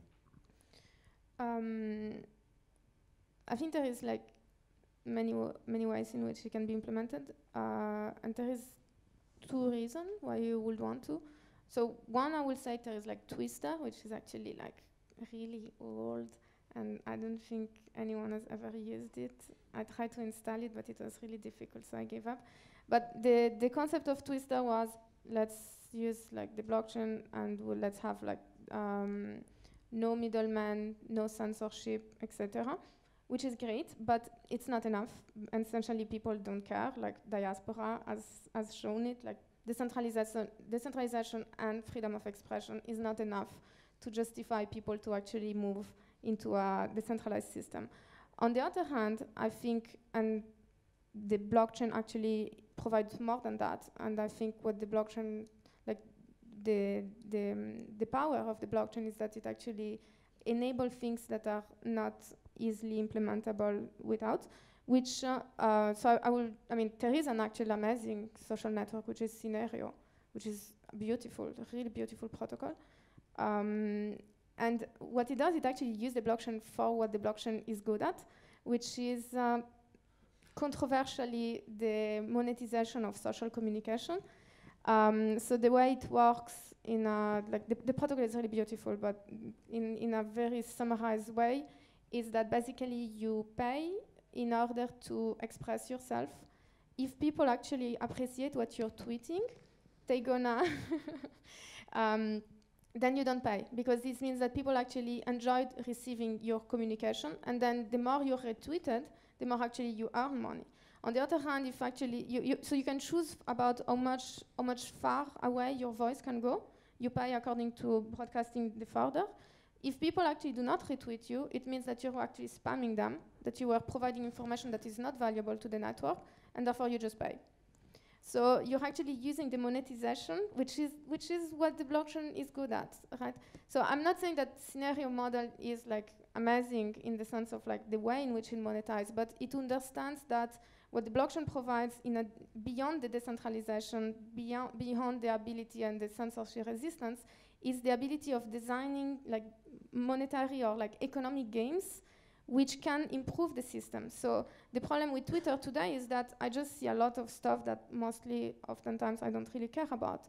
If you can actually design a system, whether it's with reputation, with influence, or with economic transactions, which will enable me that when I connect to Twitter, I actually see what I want to see, because I see things from people from my community, or because I see things that people from my network have decided to retweet because they thought it was valuable, then it becomes much more interesting. And so I think so scenario exists. I think there will be many others that arrive, but there is a very important reason to use the blockchain for those things. Then the question is whether it's nice or not to monetize social communications, but that's a different issue. So we're working on 2 projects that might be interesting answers to your question. First one is a decentralized Reddit system. And so that basically looks at the foundation, very similar to a Reddit system, but we have the notion of gilding a post. And essentially if you or other people on the system want to send some ether to that post can become gilded essentially and memorialized forever. It can be one post or a whole thread or a set of posts. And you might want to do that if it's something particularly brilliant or if it's something that you don't want to be censored by a centralized version. So the main foundational part will either be based on Ethereum's Whisper or it will be centralized. Probably initially it'll be centralized, but eventually decentralized. The other project is something called Uport. And we're starting to think that the wallet is the new browser. So you're going to be interacting in this decentralized space from your identity and persona, which are anchored in keys in your wallet. If you think of, say, publishing systems all the way to advertising systems, you can interact with those systems from one of your personas. And you can subscribe to a publishing system and pay some money to receive some content that you're interested in reading or interacting with. You can receive some money for seeing an ad or interacting with an ad or doing a little piece of work. And right in the middle, if you're not interested in paying for this content and you don't need to be paid for this content, like maybe it's pictures of my friends at a nightclub the night before, so that's basically a news feed. And I can subscribe to that news feed, and that news feed can be coded to me privately or coded to a group so that only the group sees it or just public. And that's a decentralized, configurably private Facebook. Pretty awesome stuff. Okay, we're going to open it up to questions. Robin? So if you're familiar with the tale of stone soup, a lot of this sounds like the stone in the stone soup. That is, blockchain doesn't seem to be very central to most of these stories. There's a wide space of institutions that could be designed and explored, and most of these things you're talking about seem interesting and exciting if risky and unlikely, but blockchain doesn't seem to be very needed. So could you elaborate, just emphasize where it is that blockchain ends up making a difference here? So blockchain makes a difference in that it is a community network where we all recognize each other's public keys and we store our own private keys, and a lot of the stored data can be shared on the blockchain, and a lot of the computation, at least on the Ethereum system, can be shared, and we can all agree on exactly what happened and when it happened. I think for me I'm thinking about it now, but there's some usefulness. The one is that any interaction, if you're working with a public blockchain, you require a native token, right, which has value. So it adds new emergent features to interactions that wasn't possible before. Like, not if you click like on Facebook, you're not putting in a credit card each time, right? So that provides potential new emergent factors. The second one is that it's a more interoperable ecosystem. between different applications, and it's more easily portable between different parts of it. Assuming you're, say, using Ethereum for all these applications, if you now want to, tell Airbnb, I want to use your reputation system for my sharing economy application, that's probably not going to happen. They'll have to build an API probably, and then they'll have to test it for a few months, and they might not ever do it. So that the fact that it's sort of a more open access layer helps in that regard. Also, non-repudiability is an important property. Any centralized system can be manipulated by the people in control of it. And also, I mean, the main thing I think I will say is that there is no middleman. And this has two implications. One is that I don't need to trust one central authority to behave well. So currently I have to trust Twitter, I have to trust Facebook that they will actually act. Of course, you can implement the same model on a centralized model, but then I need to trust that the central operator will actually behave accordingly. But the other one, which maybe is just as interesting, is to the extent that there is this tokenization. So when we actually create, for like the example of Lazuz, for instance, because we are tokenizing those interactions, and because we're eliminating the middleman, it means that everyone that is contributing to the community and that holds those tokens, then they have an incentive for this service to be the best possible service, because this will actually increase the value of the tokens. So because everyone is a shareholder in the organization, we all want this organization to be the best organization ever. So we all have the exact same aligned interest within the organization. Yeah, I mentioned it before, but censorship-resistant systems, I think, are extremely valuable, and I don't know how to do that in centralized systems. Okay, Rick? Yeah, a question regarding the products you've been talking about. You've been using terms like shares, markets. A lot of the terminology sounds like the type of things that would be regulated. Have the folks at Ethereum, have you guys been looking at whether any of the new systems or ideas that you're coming up with are going to be subject to regulation in the United States or in Hong Kong or other places? So for, some of you may not know that Ethereum was funded through a sale of software. That software was classified as such, as a software product in Switzerland, where Ethereum is located, or where the foundation is located. And we worked with Swiss lawyers, we worked with US lawyers, and it became clear that there was an interpretation that the token that we sold, the Ether token, similar to the Bitcoin token, was intrinsically necessary for the proper operation of this global computing appliance. And so we believed very strongly that we were not selling a security. According to our lawyers, we don't pass the Howey tester. We are clean in that regard. We at Consensus, as we stand up these platforms, we will do similar work with lawyers and make sure that we're not outside the bounds of securities law, both in the US and in other places. It looks like a lot of these systems will be structured similarly. And there are a lot more difficult ways to create tokens without requiring a centralized issuer. Bitcoin is an example, using proof of work. There are some tools that have been developed on Ethereum where you could create tokens, but it's a process of verification that then the contract itself issues the tokens.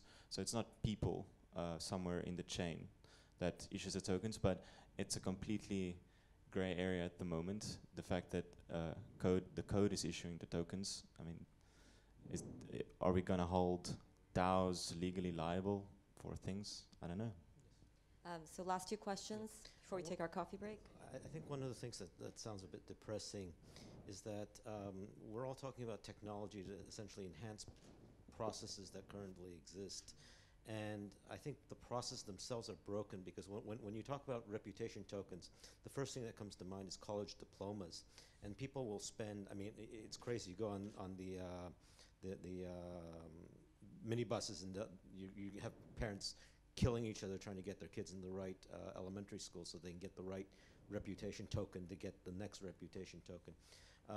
And the other thing is that when you talked about sort of value tokens in order to participate in the community, the first thing that came to my mind is the U.S. presidential elections, because you have to have an extremely large amount of money. So one thing that concerned me was that we're all talking about technology, but we're not talking about the society that we should form, and in particular with the blockchain. The one key aspect of the blockchain is the blockchain never forgets. But for example, if you're in a corporate negotiation, right, the first thing that you try to say is that this conversation is without prejudice, therefore we're at liberty to forget exactly or misremember exactly what happened in this conversation. If you talk to a politician, or the hard part in talking to a politician or a bureaucrat is to convince them that they can talk to you about what they really think, and you're not going to go up to the Apple Daily and report that. So I'm wondering how the blockchain is going to help, or is it going to make things worse? I mean, it's something like all these kind of questions. I mean, we're at the stage where we're still very much experimenting and building and thinking about these new ideas and different ways in which we can organize. That will still be possible, you know, off-record conversations, you know. So in some circumstances, having a value token to something might mean that it adds new benefits that wasn't possible before, and then you opt in to use that. And other ways you say, well, I don't agree with the fact that this elementary school reputation token diploma is what should be valuable in society, so I'm going to try and opt out of that, so I'm going to move to something else. And you know, we would hope that we don't kind of replicate the same old game with these new tools, that access to capital, the problem of access to capital doesn't turn into the problem of access to reputation.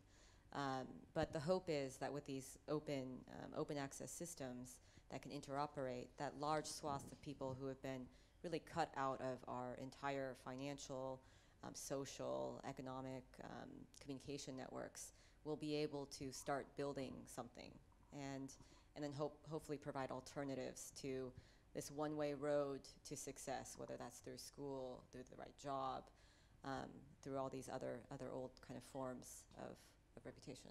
And Last question. I will argue that what you're describing as being broken is actually not the reputation system, rather than the centralization of those entities. So as we have like centralized university or like high schools, people are fighting to actually get into this model, whereas with the blockchain you can actually design decentralized system of like certification of peer-to-peer university and things like this, in which you can acquire reputation because you actually can do something, because you can prove that you can do something, and your peers are evaluating you and are endorsing the fact that you have these particular skills. So you can actually use the reputation system to design decentralized system which are just as valuable. So the ID persona reputation system that we're building has user configurable privacy. It's based on a hierarchical deterministic address tree, so a tree of addresses, and you can have different personas that have different subtrees, and I can choose to interact from this address, which is not publicly disclosed as part of this persona, and I can keep track that was part of that persona, but nobody in the world knows that, or I can choose to interact from a smart contract that's related to this persona, and that interaction is public. So I can choose what I want to disclose. Okay, a question over here. Yeah, I just have thinking about this decentralized collaborative organization. I think all these models are based quite strongly on the rational choice models and of human interaction, and so that's a bit of a problem, I think, and maybe we need to add more anthropological or sociological knowledge on human interaction and exchange, that there is also some exchange happening beyond tokens and reputation and all these things. So if I'm listening to you, I mean, I'm a sociologist, so if I listen to this, I'm kind of getting a bit scared. And it may only be words, but I think it's also the mental models that are behind this. And I think that's something, the moderator, you mentioned this quite clearly. Yes. So I think we need to think a bit deeper about, as somebody said on the panel, every interaction can be economical, and that's certainly not true. Yeah. Yes. Thanks. So actually, Koala is we've organized these series of workshops precisely because we need to have more than lawyers and economists and financial regulators discussing these issues. This is much, much deeper. And so we would love to have you join our working groups and contribute and hopefully, help guide us in the right direction as we build out and architect these systems. I think that's an incredibly important area that we need to consider. Yeah, just to add, I'm also a sociologist. That's my degrees I got, and I completely agree. I mean, not all interactions are supposed to be intermediated through a blockchain. It could be, and if people want to do that, then it's their prerogative. But it's definitely the case that we can decide, and we as long as we provide a spectrum for people to choose, hopefully that helps. And I think you can just see it as as with the internet. I mean, I guess maybe 10 years ago, people were afraid that the internet would eliminate social interactions. In fact, the internet actually enabled social interactions. So the blockchain is the same thing. Obviously, we don't just want to become economic tokens and whatnot. However, we can mediate our social interaction through the blockchain, and this can actually be quite powerful. Yeah, so very good point. I agree. What we're doing is trying to put together a foundation upon which many different perspectives on how we interact with one another can be layered. We will do lots of experimenting. Some of these experiments will work, some will be rejected. We will iteratively build better and better systems, hopefully on a better foundation. Last question over here. Yeah, I have 1,000 questions, but just one. We do have coffee break coming up. Right. Throughout the course of the conference, there have been a number of key words mentioned many times, and some of them are synonymous with one another, but one word that keeps hitting me is this word trust. And I hear, it seems like I hear, both sides of this, two parts of this. Trust is a very important part of what goes on with these cryptocurrencies and things, but on the other hand, trust is removed, or it's taken care of in an entirely different way or something. Help me understand that a little bit better. It's a very good question. I've found that the terminology we use here can sometimes be confusing. The way you can describe it is when you walked into this conference room and you sat on the chair, did you have to go through the process of thinking that this chair will hold your weight? I mean, it's something that just you don't think about. I mean, you don't think about can I trust this chair? It's and that's part of the reason of thinking behind these kind of systems, is that when you interact with a centralized institution, you have to imbue that relationship with some kind of belief that this will be okay. And when you try and move to trustless systems or low trust systems, it means that you don't require that interaction to be there. If that helps. It's confusing because it's actually, by saying trustless, it means you're trusting without going through this complicated process of establishing the trust. So it's actually the opposite. One other way to describe it is we do certain things when we interact with people that implicitly show we can trust them. So, I mean, I'm not entirely sure if this is historically true, but one of the reasons why they claim why we shake hands is to show that I'm not carrying a weapon, right? So that's implicitly just something that happens that we take for granted to show that you're fine, right? So that's an example. Right, so there are no trust-free systems. The Bitcoin protocol, the Ethereum protocol are trust-minimized systems. And in Bitcoin and Ethereum, we can all feel comfortable that if we see the data on the blockchain, we can know that everybody agrees that that data is there. On the Ethereum system, if we see a computation done on the blockchain, we can all know that everybody agrees that that computation, that state transition in a computer program, is perceived as the same state transition by everybody. So that's a good foundation for trust-minimized systems. And I will also add that we need to definitely distinguish between like the trustlessness of the underlying technology, which is basically we trust the technology and we don't need to trust an entity operating the technology. But then whenever we deploy application on top of that, like, I mean, if you deploy a decentralized Uber on top of the blockchain, there is still trust. The trust is, I need to trust that the person that I'm driving with is a good driver or is not a bad person. So even though the technology is trustless and you don't need to trust a central operator on top of it, it doesn't mean that as we use the blockchain in order to interact with each other, then the trust, on the contrary, we actually need to, and that's why we need to build those decentralized governance model in order to actually understand how we can trust each other on top of a trustless platform. All right, and with that, I'd like to thank our panelists for this fascinating discussion. Thank you so much. Thank you so much. And now we're at the coffee break from 4, so we have a half an hour, 4:30, if we can reconvene just before 4:30. Thank you very much, everyone.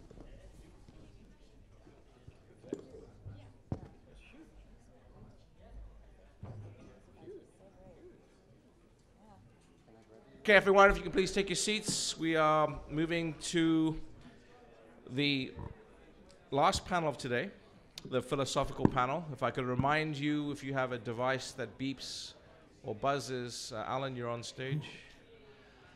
Please turn it off, no conversations. This is a big panel. We have 5. And the topic here is the philosophy panel. Utopia versus dystopia. Are we heading towards a free net or Skynet? I'm not sure what freenet or Skynet means. You might need to explain that. Autonomous agents, are we there yet? So Peter Vitalik, I think we're all here. Yes. And with that, I'm going to ask everyone to be seated. Felix, thank you. And I will hand over now to Primavera. Primavera. Okay. So, well, we kept the best for the end. So we've been speaking a lot about what is all the amazing potential of the blockchain and how we can change the world and save everything with blockchain technology. Let's now look at the other side of the coin. So Skynet is Terminator. They have this, I mean, maybe someone else wants to describe Skynet better than me. Yeah, it's basically an autonomous computer defense system that at some point cannot be controlled by humans anymore. So initially, it cannot be attacked by the opponent, and then it turns against humanity. Yes. So what happens when the blockchain goes beyond our control? This is the topic of this panel. Perhaps everybody should reintroduce themselves once again, really shortly. Okay, I'm Henning, and I'm working blockchain technology at IBM. Alan Shapiro, professor, industrial design, Art University in Germany. Robin Hansen, professor of economics. I do prediction markets. Peter Serra, I'm a professor at the New School and the Princeton Center for IT Policy, and I also am a part of the campaign to stop killer robots. Vitalik Buterin, chief scientist of Ethereum. I do Ethereum. Okay, thank you. So, well, the discussion is essentially driven. Perhaps we should start with Peter to explain actually in terms of killer robots, what do you mean by that and why do you want to stop them? So the Campaign to Stop Killer Robots is a group of NGOs that's working at the United Nations to get an international treaty to prohibit fully autonomous weapon systems like Skynet, where they're really defined as systems that can target and fire weapons independently of human control. So this would be all sorts of things, potentially, but basically requiring human control over weapons, targeting and firing decisions to prevent fully autonomous things sort of falling outside of human control. And also there's issues of accountability that are tied into that. So if you have these kinds of autonomous systems, the legal requirements for holding people, say, responsible for a war crime depends on certain forms of accountability that may or may not be in place in certain technologies, so you could avoid accountability for genocide or war crimes or things like that through this kind of autonomous system. So I've been thinking a lot about like autonomous organizations that you've been talking about, or some of these Bitcoin things, and whether these could be autonomous agents, and that in some sense that would free people of responsibility from the actions of these entities. Yeah, but that's the campaign. I mean, then there's assassination markets or whatever, but. So, yes, exactly. So there is this rule that every discussion about the blockchain eventually ends up there, right? So perhaps for Vitalik, I would like to know what is the closest instantiation or analogy of a killer robot in Ethereum? Has been developed or theoretically could be developed? Theoretically. I mean, actually, if it has been developed, please let us know too. As far as stuff that portions of the population consider evil, we have had decentralized Ponzi schemes, but that is a bit tame compared to killer robots. Theoretically could be developed. Assassination markets, one that people bring up. Can you describe what it is? Basically, so the way that this works is actually kind of a kind of really cool economics on some level. Basically, the idea is that suppose that I want, let's say I don't particularly like Robin Hanson, I want him dead. So what I am going to do is I am going to basically have just a regular old prediction market. And I'm going to make a bet that says, for example, that Robin Hanson is going to survive more than let's say 1 year, and I'm going to make the bet, put let's say $100,000 behind it, and then if let's say one thing other people could do is they could just bet against me, but in general, the chance that someone's going to die within 1 year is pretty small. But the one opportunity you do have to bet against me is if you know the outcome. And the reason why you would know the outcome is because you were the person who was going to kill Robin Hanson yourself. So what you would do is you personally would take your sniper rifle. Step 1, bet put a counter bet $100,000 against me. Step 2, shoot. Step 3, mark your resolves. And step 4, you sort of win and I quote lose. Well, basically what I was actually doing is paying the $100,000 to whoever wanted to carry out that particular action. So the sort of so this concept was originally invented, I believe, by Jim Bell in the 1990s. This was back in the early cyberpunk era. And the point is that it's this way of creating this particular kind of service that actually manages to sort of avoid at least some of the sort of centralization and trust issues involved. So in general, on online markets, there's always this sort of counterparty risk problem of, well, how do you, if I give the money first, are you going to, you're not going to provide the service. If you provide the service first, I might not give the money and so forth. And most of the sort of naive hitman markets we've seen on the darknet so far tends to, as I understand it, pretty much all be scams. So with assassination markets, you actually use a sort of betting market-based approach in order to kind of get around that. Now, of course, there are still a bunch of issues that remain in implementing them, but it's sort of substantially closer to something really with potentially very undesirable consequences that could happen. And so, how does a assassination market actually differ in terms of like basic infrastructure from a prediction market? A straightforward bond would be a more straightforward way. You could just say,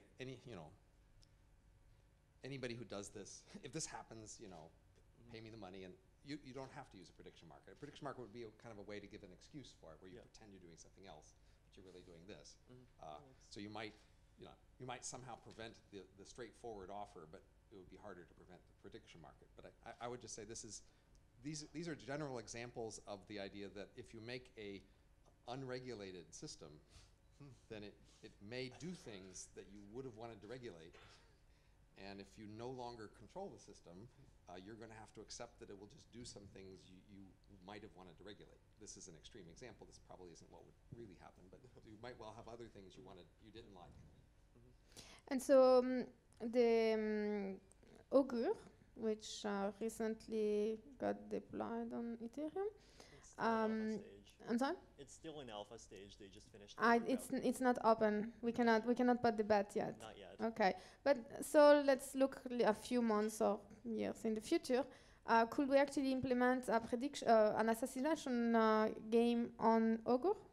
So the one sort of key point, the one sort of key potential Achilles heel that assassination markets do still have is the fact that someone has to report on whether or not Robin Hansen is actually dead.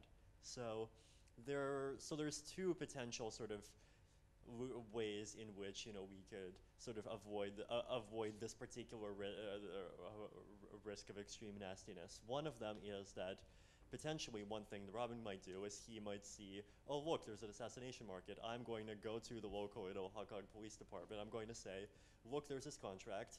If you help me play dead, then we can bet against this guy. We can bet $100,000 and I'll split it with you 50-50. Robin plays dead for a bit, he wins, and as it turns out, he's not dead, and he's stolen $150,000. So the second problem is that whoever the judges are, theoretically, they are at the end of the day going to be either people or systems in the real world that are ultimately influenceable by people. And so you could try to convince them that basically either convince them that this particular question is unethical, and so they should perhaps deliberately either lie, or if it's a sort of decentralized system, collude to lie on something like this. And with Augur, the way that the system's actually designed is that you have the ability on any question that's like binary, you have the ability to vote either yes or no, or this question is either too ambiguous or too unethical. And if everyone votes that, then the question doesn't resolve either way, and potentially you could even set it up so that whoever created the question gets penalized.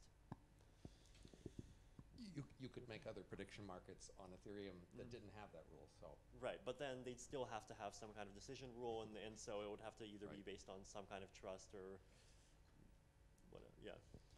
And so what happened when I start using like a decentralized prediction market to bet on things that are obviously legal?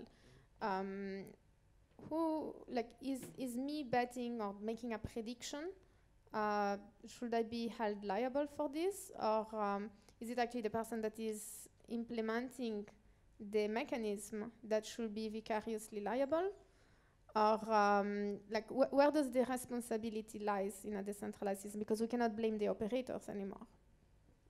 It's worse than deciding who's liable. Even if you decide that address 342 is liable, you just don't have anything you can do against it. Address 342 is an address, and you can ask it to send you messages or something, to send it messages, but other than that, you can't do anything to it. Yeah, and as far as the object level question of who actually is liable, the answer basically is the user. In this particular case, it would be myself, because from a sort of functional perspective, what I have done is I have paid for an assassination, and there are very long-standing laws against that. And so, if you find me, you definitely can go after me. So I actually had heard of a more sophisticated version, perhaps, of an assassination game in which you actually design a DAO that is looking at the bets that are being put on the prediction market, and the DAO itself, as an autonomous agent, decides then to act upon it in order to earn the money, because the goal of the DAO is to accumulate as much money as possible. So you will not hire the killer, You will just make a bet, and it is the DAO itself which will hire the killer to make money for himself. I find that computer geeks often underestimate the tendency, overestimate the tendency of courts to sort of interpret things extremely literally, as opposed to making the interpretation that just makes common sense. And so I predict with high probability, court will just say, no, you hired a thing to kill a guy, you go to jail. So just for some context, though, any one of you could sell short the stock of a company and then go do something to hurt that company and get similar sort of financial benefits. And in fact, that very rarely happens. So in the 1980s in the US, there was a Tylenol scare where somebody was actually poisoning Tylenol capsules. And they finally figured out, but they weren't actually selling the stock short. So 9/11, people thought surely the terrorists were selling short the airline stocks. They would have been able to make billions, but no, they weren't doing that. The best example I could find was looking for in a case of this was at a finance company, can't quite remember the name, there was a computer programmer. He decided to put a logic bomb in all their computers to destroy all their data. He thought that would bring down the finance company. They had backups. He went to jail, and so it's actually pretty rare, surprisingly. Thankfully, human nature is better than you might have thought. Yeah, I mean, I think it is just a sensational example for something that can very well be implemented without the blockchain. However, I think it points to something, and what you pointed out, it still needs the input to the system that somebody still lives or has died. And this is something that I think we don't talk enough about, this interface between the real world and the digital world. And that's where I think we might actually face challenges in the future when more and more facts out of the real world get fed into the virtual world automatically. And then something goes wrong there. And there's a slightly asynchronous situation with the facts in the real world and in the virtual world. Where, for example, somebody is supposed to have deceased and inheritance is supposed to be paid out, and it turns out he still lives. And I think that might at some point create a perverse pressure that if it's very complicated to adapt what has already been committed in the virtual world to the real world, then some people will start to demand, or we might even face a moral obligation in the future in the society to adapt to what the reality is in the digital world. This seems far-fetched now, maybe, but I think if we really see a more virtualized and more digitized economy in the future, we will have this kind of reverse feedback. I think that's why robots are interesting to me in general, right? Because that's where the digital world can reach out into the physical world. And the real world is both physical, but it's also these legal entities and other things, right? And I think that's the point, that it's both the users and the operators, and the software has to actually run on servers, but also, I mean, a lot of this discussion about the distributed autonomous organization, as if it can actually be a fully autonomous agent.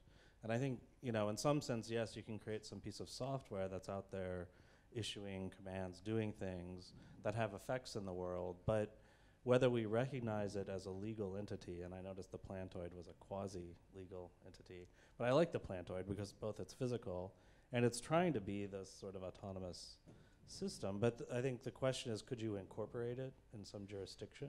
So who would recognize that, and who would be the trustees, right? Could it be its own trustee? Ultimately, corporations have humans who are responsible or corporations for Intuit. Or they other don't corporations. Have to be human-owned anymore. Well, so I mean, but is it going to be corporations all the way down? But it's ultimately who's, you know, legally liable, or who has legal standing. Enough if the stock in the corporation that owns the other corporation or funds it is spread out and no single person controls it. Right, but ultimately people control it, right? At some level. If they can agree. Or maybe they don't have sort of voting control over it, but their liability, right, is there. So they'll lose their stocks, potentially. Liability as a shareholder, you mean? Yeah, well, that's part of it. But then also, do they have standing? So I think part of it is, if you're going to sue the plantoid, right, like who represents, can the plantoid hire a lawyer? Can the plantoid sue somebody? Well, for failing to build another plantoid that they were contracted if the to plantoid build. was incorporated and it had, it would pay a CEO and also could pay lawyers, and it would be clear what the rules are, what the plantoid wants, because it's part of the charter. Then all those human beings that also now let themselves be hired to do the most perverse things might also decide to work for very strange things for the plantoid. But if any of those people that it hires violate their contracts with the plantoid, can the plantoid sue them? Does it have standing in court to bring a case? Yes.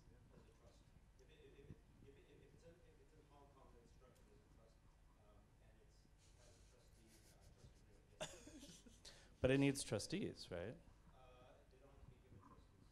So the And will- information and will was if the Cyberport- plantoid is a trust incorporated in Hong Kong, it can sue. Joseph, Uh, come on. Play nice.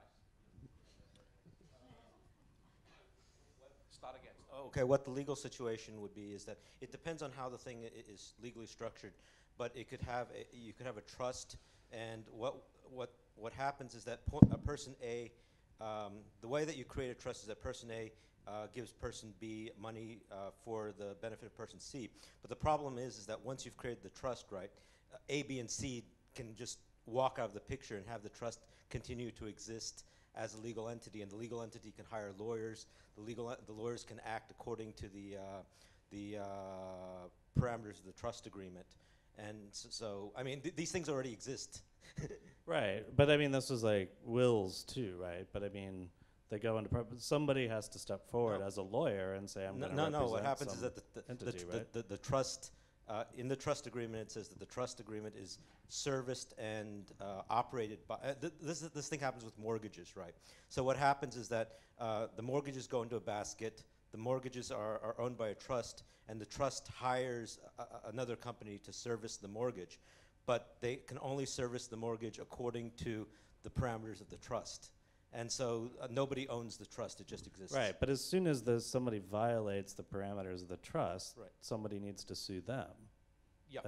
But who does that? What can happen is that whoever is hurt by the violation of the trust agreement can go to court, and but is the court going to recognize the plantoid and give it legal standing? If it's been properly created as a trust, yes. And the other thing is that you don't necessarily have to have legal documents to create a trust.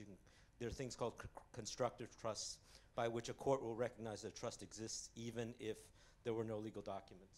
But can I just without a doubt, there's a movement in America for the 28th or 29th Amendment to stop recognizing corporations as legal persons.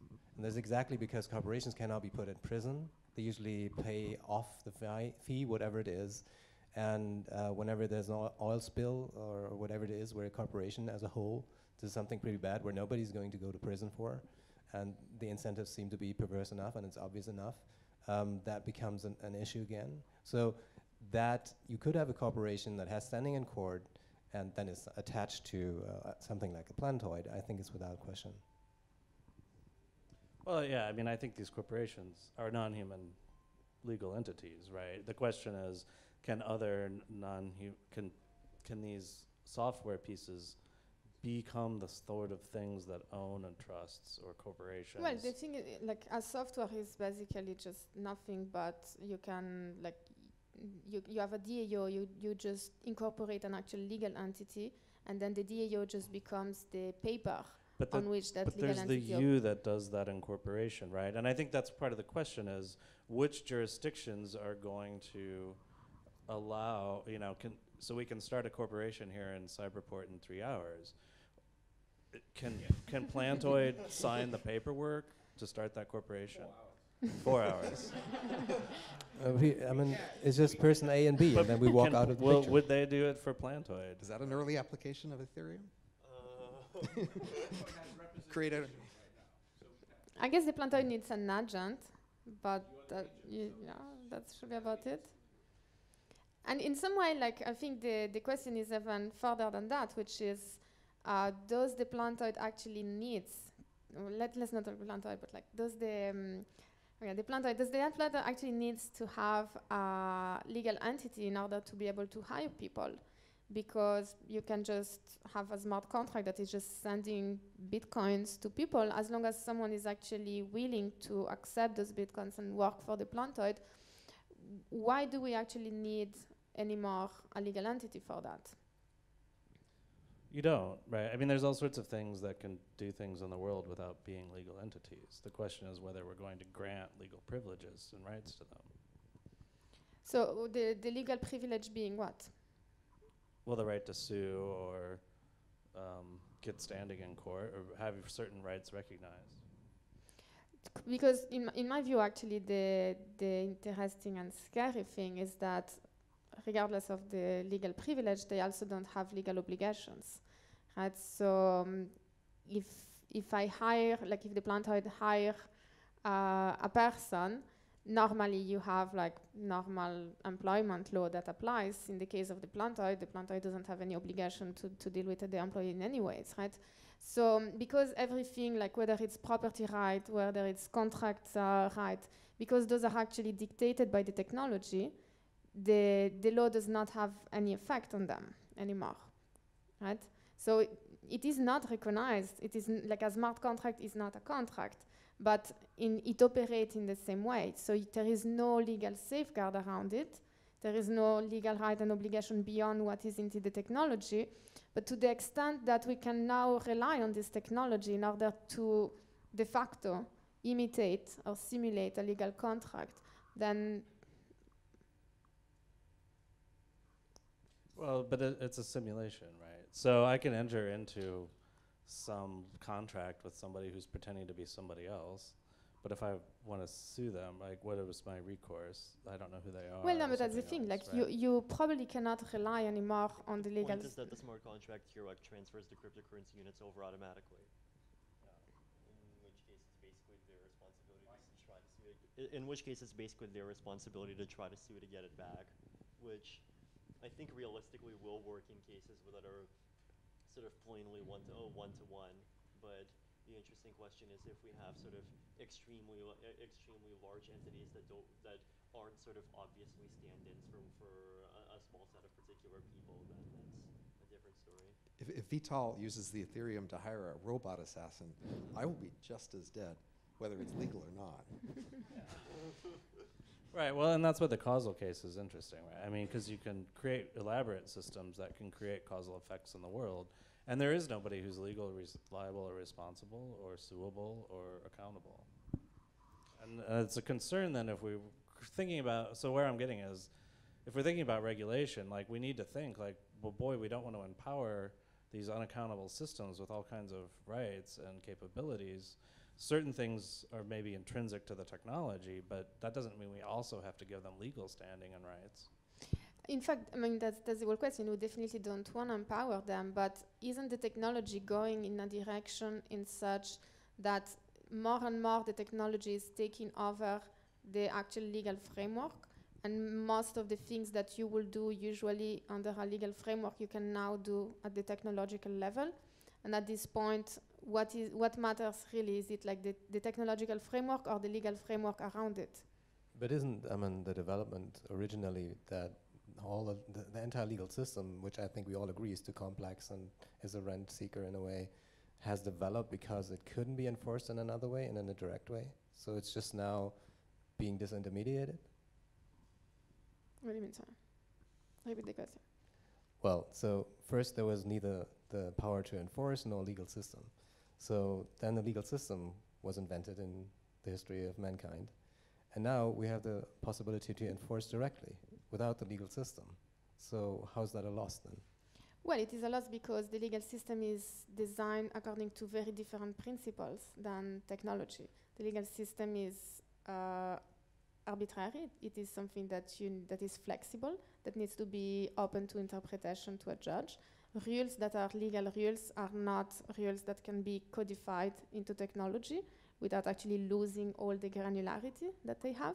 And so any attempt to actually reproduce a contract into a smart contract will lose all the all the human gray area that the legal But contract that's has. fascinating. I mean, all the attributes you just described, I think technology has that, except for, and even the judgment that you have to supersede anything or be the actual decision. We need that. That is exactly what's missing in the picture of the assassination contract.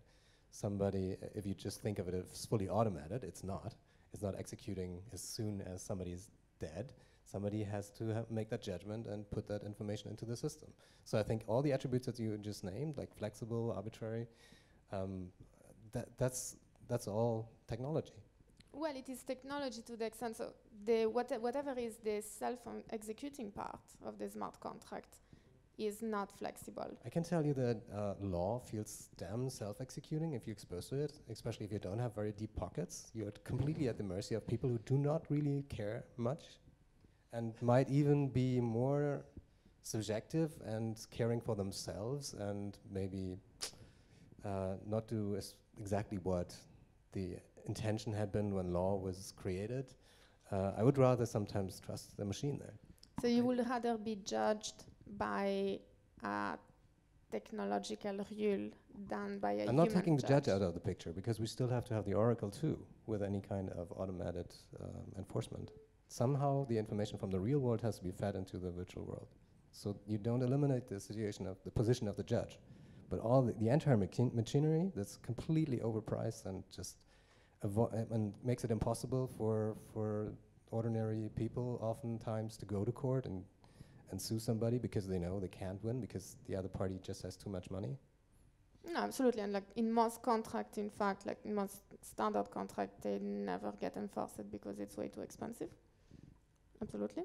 I think that I feel that we're not addressing directly the question of utopian and dystopian, which was supposed to be the topic of this panel. This is absolute utopian for me, what I'm just describing. Right, I agree. No, I agree with you, but I think that, you know, to address the question more directly, in the conference on blockchain, we keep talking about the trustless smart contract and relying on the technology instead of human agency, and I agree with that very much, and I agree with what you just said, but it seems that some of the other people want to talk about the trusted smart contract, but then limit what it is, put a limit on it. You don't want to think about giving it rights and giving it a status in society, and then talking, on the other hand, in a dystopian way,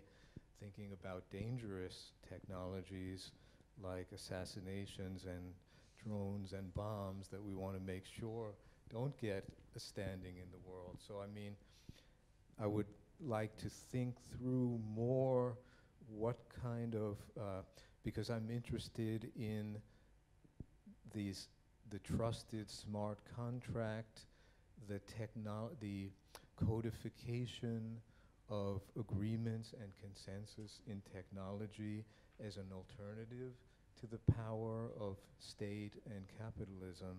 And I would like more direct, positive thinking about the subjectivity, the rights of this trustless technological entity. I thought that was exactly what we were just discussing. I mean, actually, that was similar. Well, I don't know what you said, but I felt that other people saying, no, we can't give a legal status. I mean, even without going into like the science fictional part of like whether we want autonomous robots to have their own legal entity, I think actually the discussion we're having is actually a discussion that applies today, which is we have now this technology that allows us to create smart contracts, which allows us to codify a legal contract into a technological blockchain or device. And then the question, and perhaps maybe everybody can express themselves, is so in many ways, like to answer your question, you have like in many legal contracts which do not get enforced because most people do not, either the amount is not worth the cost of going to the enforcement.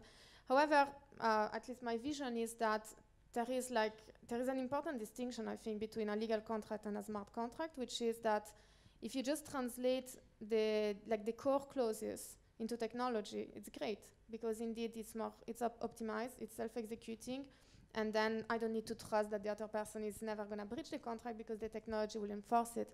Where I think it's actually where the dystopia, if you want, emerge is when you get into like the edge cases, right? So you probably cannot, it's extremely complicated and costly to actually translate all the provision of to get to the granularity of an actual legal contract into a smart contract. So whenever we have like a really simple transaction, yes, that's great. It's going to be self-executed and there is no problem, and I don't need to worry about the legal enforcement. But when we enter into these like edge cases in which, you know, maybe the contract says something, but obviously any judge will realize that this is actually not the way it should have been interpreted in this particular case, then you need to specify all the possible edge cases, or you need human judgment. So my question then will be like, as we start codifying contract into technology, into blockchain and like Internet of Things devices and whatnot, then like is it actually, according to each one of you, is it actually like an utopian vision in the sense that then we finally get this self-executing system, we can trust the technology, or we can get this trustless technology? Or is it actually a dystopian vision in the sense that we lose the ability of actually infringing the law, or like breaching a rule that actually should be breached in a particular situation, and knowing that in the physical world, the judge will actually be lenient on this because rules are meant as a general guidelines, but there are always the edge cases. I'd say we're actually looking at what people call private law, which people see both positive and negative. So any one of these contracts on the blockchain could point to a judge to adjudicate disputes. That is, it could specify cases in which should be taken over by a person to judge.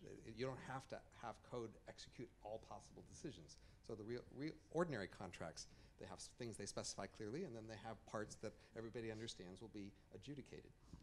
Also, I think that this private law then creates a new space almost of truth, so to say. But this is something that the legal system also has in the moment, where for the sake of brevity of a process, a formal version of truth is constructed that works for law and works for interpreting the situation that led to the actual suit.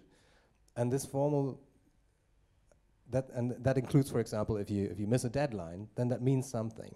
It isn't really expressing anything about the real truth, but it expresses something then about the constructed formal truth that's established to make it easier to come to a decision in the process. And this kind of separate truth that exists in the legal space, and that's completely part of the basic tool set of how law operates, we're going to have in the digital space then.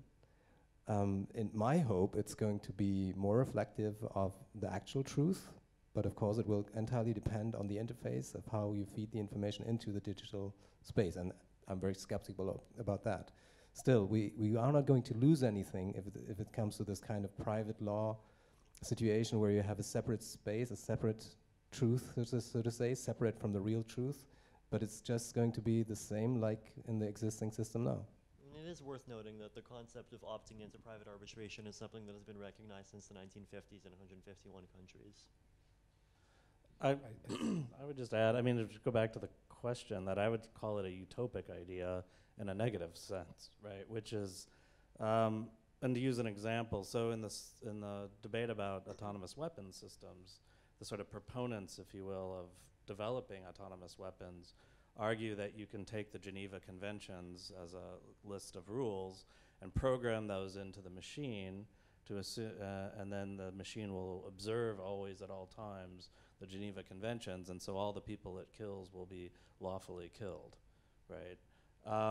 So where's the problem in this logic? The problem is the rules that are written down in law are not the kinds of rules computers are designed to follow, right? So saying that you have to, recognize somebody who surrenders. Well, as a programmer, you have to come up with an algorithm, a code, and a representation, an interpretation that's functional and practical to get it to work in a computer program that is itself a whole sort of set of interpretations that are human, that are decisions that you make as an individual that could be contested by lawyers, by generals, by all sorts of people, and other programmers might do it differently. So how do you settle what the proper way of coding any particular legal rule is?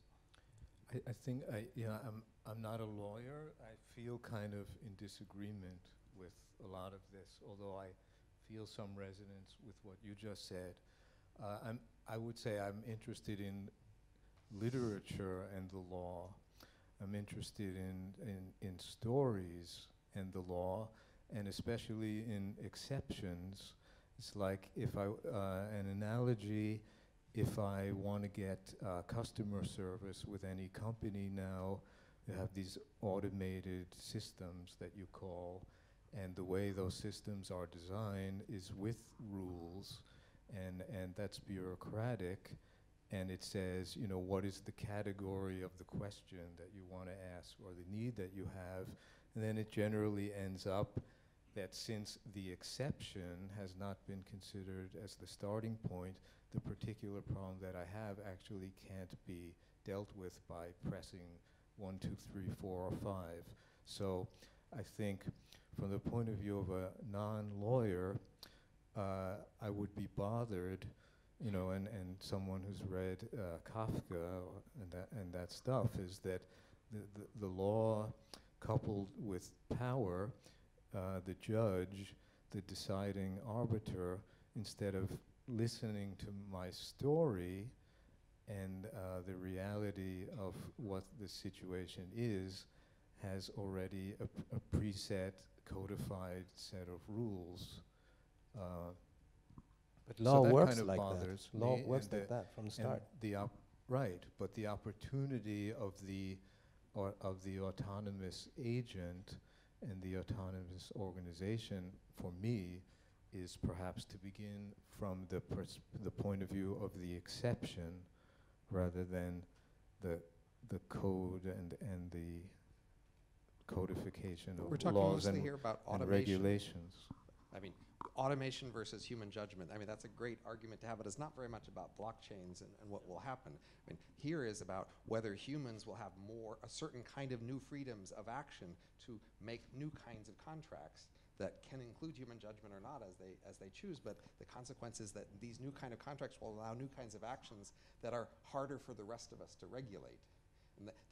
And they will like that in many ways, because they want to do things that are harder for the rest of us to regulate, but the rest of us might pause and wonder I think whether we'll also, like that. also on the positive way, there will be, on the private level, new markets will be springing up because they can be enforced automatically, and they couldn't spring up when cheating would be too easy and going to court always too expensive. I cannot give you a good use case right now, but I'm convinced niches will be found that will come into existence because of this automatic enforcement possibility. I think it's definitely worth emphasizing that blockchains/smart contracts on the one hand and AI on the other hand are very different categories of technology.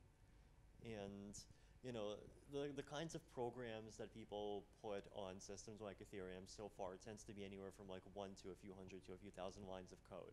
So fundamentally what blockchains are is basically sort of ways of creating highly structured and highly enforced patterns of social organization, which is in some ways very different from what AI does, which is that it actually does sort of replace aspects of human agency in particular circumstances.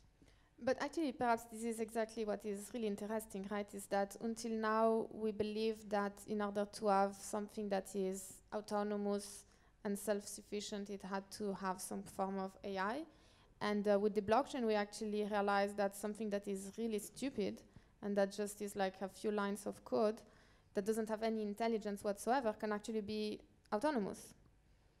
Well, on the other hand, the laws of physics are also autonomous. You can think of the universe as a big, huge smart contract with lines of code for carbon and nitrogen atoms, and why hasn't that led to dystopia yet? Or utopia. Because it's law-like.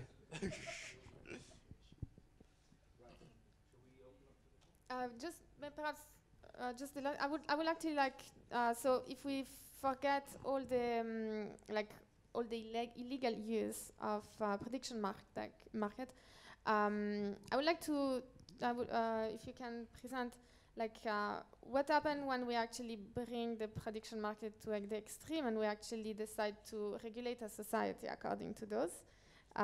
Would you like to present a few words about Futarchy, and then perhaps we can open to the public?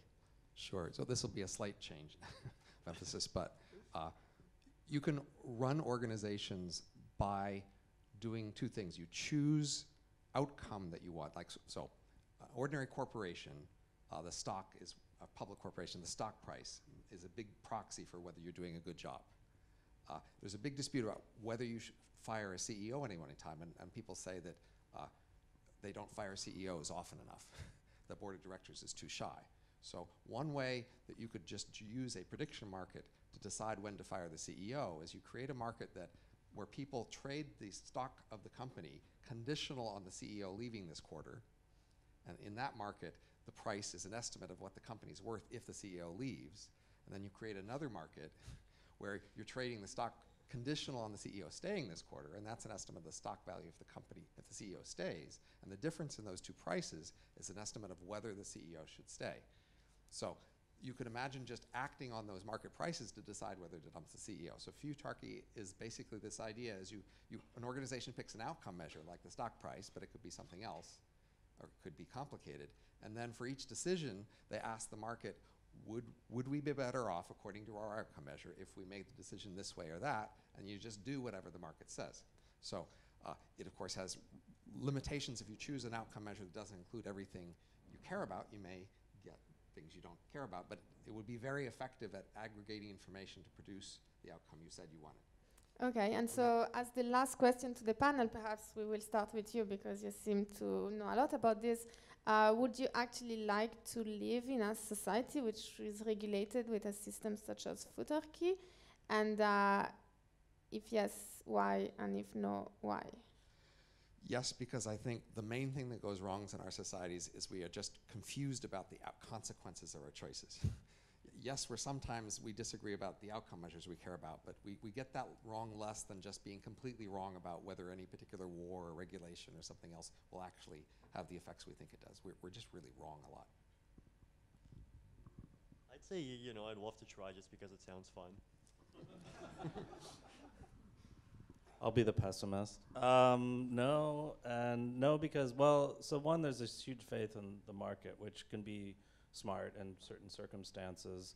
It gathers information in ways that you don't know or understand, right? So to me, it's a black box decision process, right? So, and if it's successful, okay, over time or over iterations, maybe it's okay. But in any particular case, you don't necessarily know why it's working. And what we do know about markets is there's often bubbles, overinflated values, and tulip bulbs become incredibly valuable and things like that. So why are we trusting in these processes? Now, maybe it's better than some other arbitrary process. Okay, fine. But maybe there's actually ways of developing knowledge that has an empirical basis and is somehow structured and informed by actual understanding of a situation or a decision.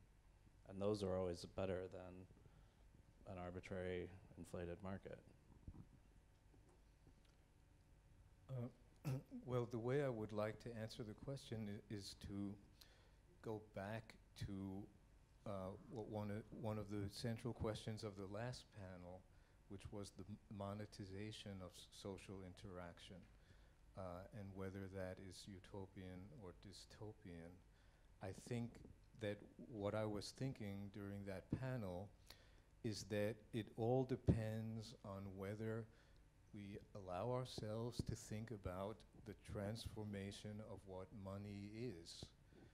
If money continues to be, as Karl Marx said, if money is a matrix that's the universal equivalent of all goods and services quantified and is thereby diminishing the uniqueness or singularity of each object and service in the world, then we're going to commodify everything in sort of a bad dystopian way.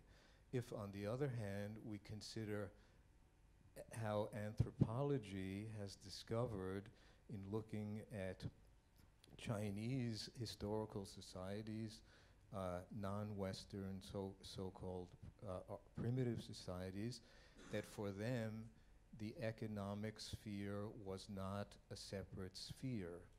It was integrated with culture, with systems of gift-giving, and what anthropologists call symbolic exchange as opposed to economic exchange.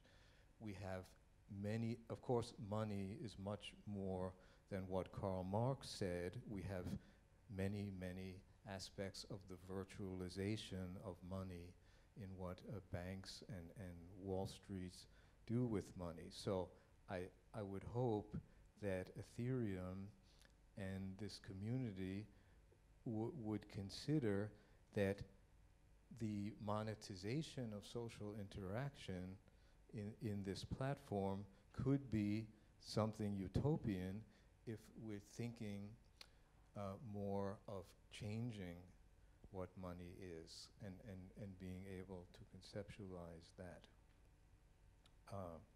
I think that was one of the two cornerstones in addition to the trustless idea.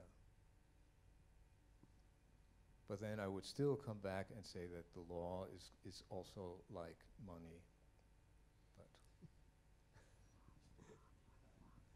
Okay, no, I think that was a great closing remark.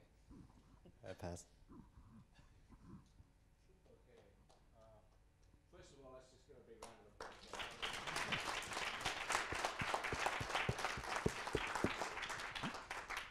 I am really conscious that we're over the time, and we will just formally close the event. But we have, for those of you who need to leave at 5:30, please do. I just want to keep those who have questions. Just a parenthesis, there is actually, after, for those that wants to stay, we added in last minute a talk by Jean Bennett on IPFS. Okay. Okay. So let's just take, how many questions do we have? One, two. Two questions. So with your permission, we'll just take those two questions. Then one, can you do that? And then, okay? So, let's go. I'll be quick. UK lawyer. So it's just a comment, really, a couple of comments. First comment is when we talk about a decentralized autonomous organization, we think that it's some kind of abstract concept, but the reality is the judge will look at it in accordance to the local laws wherever there's been an incident, let's say non-performance. And one of the key things that anyone who's building on Ethereum or any decentralized system, they need to bear in mind is in most jurisdictions, when you enter into a cooperative arrangement with someone, so let's say myself and this gentleman, we both enter into a cooperative arrangement to establish a DAO. We are in fact entering into a partnership. And one of the key things of a partnership is it's not a very good legal entity, frankly, because it has unlimited liability attributed to it in most common law jurisdictions. So if that DAO were to commit, some kind of liability, create a liability, we would be responsible for that liability in a common law jurisdiction. So anyone who's building a DAO needs to consider the appropriate legal vehicle for that DAO. So the best legal vehicle in, for example, the UK would be a limited liability partnership.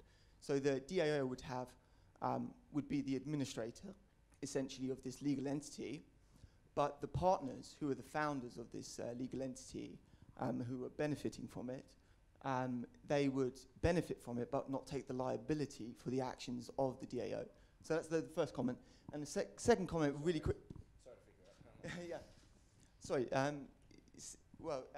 The second comment was really.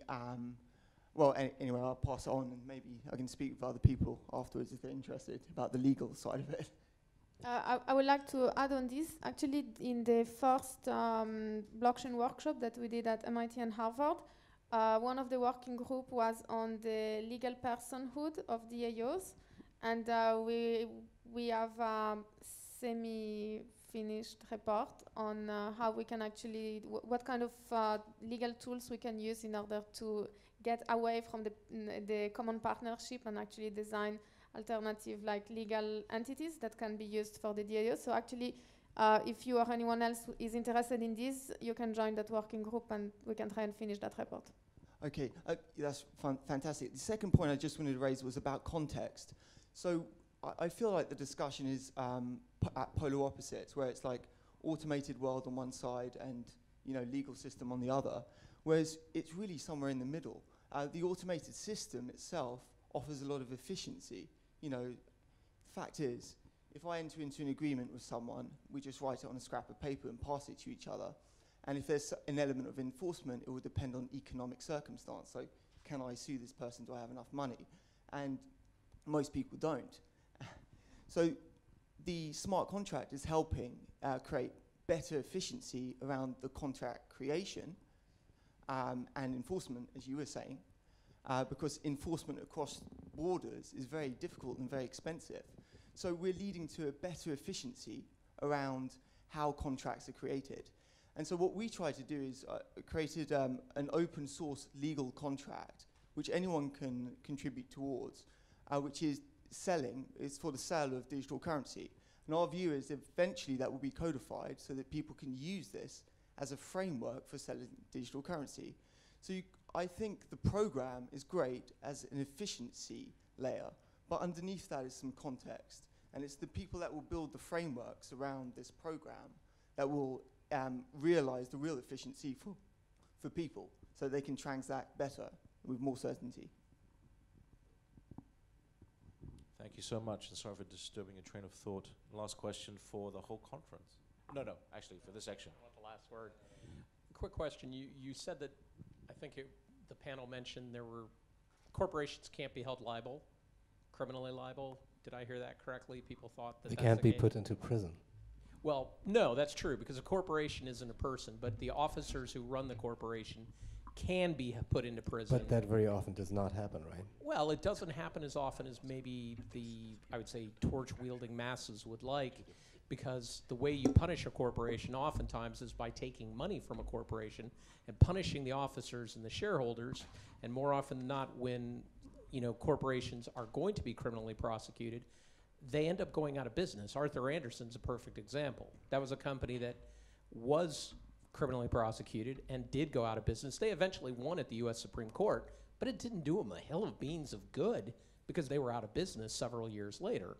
So who's they? I mean, the employees. So when you say that people don't go to prison, corporations can have employees who go to prison. Yeah, but the likeliness that those CEOs or executives that made the decisions that were then leading to the demise of the company received the golden handshake. Actually, no. If you look at WorldCom, you look at Michael Milken, you look at Ivan Boesky, you look at, over the last 20 years, there have been CEOs who have gone to prison and officers who've gone to prison. So what happened with GM and the 130 locks, or 130 people who are dead now because General Motors knew about defective locks? Well, I don't think that's happened yet. I mean, to some degree, I think people need to remember that it takes a while for these matters to be litigated and prosecuted, and that while it may not happen today, it may happen in 3, 4, or 5 years from now. So I don't want the panel to be left with the notion that corporations and their officers can't be punished.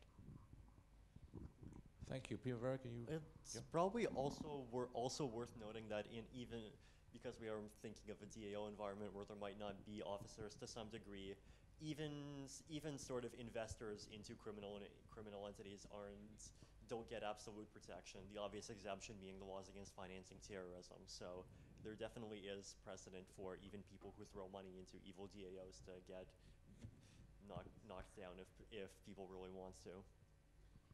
And even in the LLP or the limited liability corporation, the liability is limited to the investment. So all the money that the investors or partners have put in can be taken away, right? Well, and then in most jurisdictions, you can try as a matter of public policy to limit the corporate liability, the dollar value, but the criminal liability, you can't escape. And the reason governments do that is they don't want people to be cute and claim, oh, we structured a corporation, therefore we can engage in activities that are harming the public or people in foreign countries and think we get away with it. But if on the blockchain all we have is a public key, there's really not that much we might be able to do to punish whoever's behind that public key. So whatever the actual formal rules are, we have limited liability if we can maintain that privacy. Actually, I mean, the blockchain does create a mechanism for law enforcement. It is actually quite an effective tool, and I think that's what we were trying to point out in some of the other panels, is that if law enforcement just got on the train, they could probably go after people based on the records that are in the blockchain. Yeah, but that's just maybe today for people who don't know how to use it. And also it's worth pointing out that that may be true with Bitcoin, but it's going to be substantially less true with things like Zero Cash. Like, not true at all. Okay, thank you. Everyone, let's thank you. Let's put it again together for the panel. Ron, are you ready? Okay, so we need actually consensus making on the agenda. We had a fork of the agenda. We had one on the website and one which is handed out. So I'm going to reconcile the fork with my fork consensus rules. And Ron, you have the floor on the distributed web for the internet and IPFS. Take it away. Thank you. Thanks for having me. So, quick show of hands. How many people know what IPFS is already? Cool. It's a substantial amount. So, we like to call the IPFS the distributed web because it's an effort to make websites and web applications operate in a distributed context. Another name for IPFS is also the permanent web or the Merkle web. And IPFS is a protocol to upgrade how the web works, but IPFS loves blockchains in general. It's, in a sense, inspired by the same tech that a blockchain is inspired by, which is the Merkle tree. And in a sense, IPFS is also a protocol to upgrade blockchains themselves.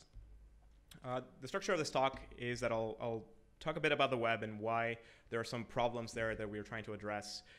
Some of the things that have been discussed in this conference will feature there to some extent. I'll describe what IPFS is and how it's structured. I'll talk about how it relates to blockchains. And I'll conclude, if there's time, which I doubt, with a discussion on the project itself. Because I think it has a lot to say about how the internet gets patched today and how major developments happen in general. All right, so I like starting with this image because it is a very clear construction of the different kinds of networks. And this comes from Paul Baran, who was one of the inventors of packet switching way back. This was when AT&T was switching, or like the telcos were switching from switch lines to packet switching way before the internet. And he characterized networks as being either centralized, decentralized, or distributed. And the major point here is that in a centralized network, it's easy to think about it because there's just one thing that does all the work and a bunch of clients. Decentralized networks kind of shard that and gain some replication or some resiliency. But it's not until you go completely distributed and peer-to-peer. It's not until you go where the protocol is the same everywhere and every single entity runs the same pieces of code, or in their case, in hardware, that you get this kind of fabric that you can break apart in any kind of way, and the whole thing will still kind of work. And so when you think about the internet and the protocols that make it up, there's of course agreement that helps understand how that helped made and formulate this amazing machine that we have, and it's all really about specs, code, and computers, right? We have a whole bunch of ideas that we synthesize into agreements, into protocols. We turn those into code, which means just taking the ideas in the specs and massaging them into a program, and then we run the programs. This means the internet is extremely malleable. It means that anybody can actually come in and change the internet. All they have to do is come up with a set of ideas that are good enough, implement it, and ship it. If it's successful, people will adopt it, and people will use it, and people will eventually make it part of the core of the internet. This is what happened to Bitcoin. This is why we're here today, because somebody, one person, potentially more, but most likely one person, came up with a bunch of ideas, wrote the specs for it and the code, and then shipped it. And the powerful thing here is that when you think about something like the web and how difficult it would be to remake and reshape how the web actually works, it's not actually insane at all to propose to upgrade the entire web. In fact, we're doing it already. We have lots of between 50 and 100,000 websites already run on IPFS. So that's an interesting amount. All right, so the web and the internet are not the same thing, right? The internet is the wires, the web is the applications on top of those wires and those computers. And when you think about the applications that we run today on the web, these applications more and more rule all of our lives. Think about how much data that you generate goes into some of these web applications, not through companies and so on, not through the mail, but through directly web applications. Like you're using HTTP to connect to some other computer and send some data and receive some data back. We're talking about your learning, we're talking about your personal documents, your company documents, we're talking about all of the communications that you do with the people that matter most to you, your personal relationships, your work relationships, your overall almost everything, right? And the crazy thing is that the web has some problems and some pretty critical issues that we need to address before it becomes a major issue. And one of them is, recast in this image, is that the web, though it started in a distributed sense in this kind of very peer-to-peer notion that everyone was going to run both an HTTP server and a client and be able to share documents with each other, it's completely centralized now. We run browsers and we consume content from web servers, and we talk to the web servers through like these little carefully constructed ways. But you as a web browser don't really get to publish data into the network. Everything is mediated by a set of servers. Which also means that if you want to download data, you have to go and bring it down from those servers, and it becomes an extremely inefficient mess, right? Like if all of you right now started downloading Gangnam Style, we could even suppose that there were 7 or 8 links in between, we would end up wasting tons of bandwidth. We actually calculated, based on the number of views when I made this slide, it's about almost 500 petabytes of data coming off of Google servers, let alone times 8 for all those links, depending times whatever the diameter of the network is. It gets worse when you think about offline use cases, right? So if all of us were collaborating on a Google document or some sort of application through the web and the internet fell apart, our connection to the internet fell apart, it would just cease operating. The web apps are not designed today to continue to operate in the offline case. They are not offline first. And at the time that I made the slide as well, there's all these other very critical pieces of humanity now that just cease to work if your latency or bandwidth are above or below certain limits. And I think this is unacceptable. I think that we as engineers need to pick up the game here and fix this major problem because it actually is really critical when you think about how people are using these things. We tend to design web applications as this thing that kind of is supposed to work in the best case, and we hand them out to people and people fall in love with them and they use them all the time. And then we don't stop to think about what happens when the model of execution that we thought about isn't the one that applies in their daily life. We don't stop to think about when their connectivity breaks and that dependence that they developed on the software we created ends up hurting them quite a bit. Think about like all the devices that people are getting nowadays, and think about Internet of Things and so on. These things aren't capable of sharing data through the web at all. They share it through usually native protocols that they implement. The whole idea of this amazing idealized web of documents that we were all going to share and collaborate through, and these webs of applications don't extend into mobile and don't extend into the Internet of Things yet. And so this is another problem. Like the web is getting kicked out of these devices. And the value that the web brought by integrating everything together is being stopped from entering here. And so this is another issue that we need to fix. There's, of course, information silos. When you think about all of the databases out there of the big social networks, it's really their data, right? Like it's sort of your data, but not really. It's like you sort of have rights on it, but they control it. And certainly you can't link it to each other. You can't link it to other pieces of data on the web in such a way that will remain there should that website shut down or kick you out or whatever. So that data is, the whole point of the web was to create pieces of data that link to each other. And if that, all of that is mediated through specific entities, then the utility and value of your data depends on those entities. I think the people that know this best are the people of Egypt, when suddenly they woke up one morning to the fact that their internet had been completely shut down and their communications were gone. People had been communicating with each other through social networks and so on, and suddenly nothing worked. And so this is, again, another problem. When you design a communications system or a communications application and you don't think about what happens when a government decides to shut down internet access for people, that's a big problem. Of course, thankfully, people deployed mesh networks and so on, and they managed to get internet access back, but that's not a given. And so applications need to be built to deal with these kinds of use cases. Applications need to run in local area networks. Think about, okay, so that was a man-made disaster, but what about natural disasters? What happens to the web then? What happens to all these communication infrastructures when there's earthquakes, floods, super volcanoes exploding, right? I mean, what do we do then? What happens if major disasters happen to data centers and suddenly we don't have our data anymore? A company will say, sorry, we lost it.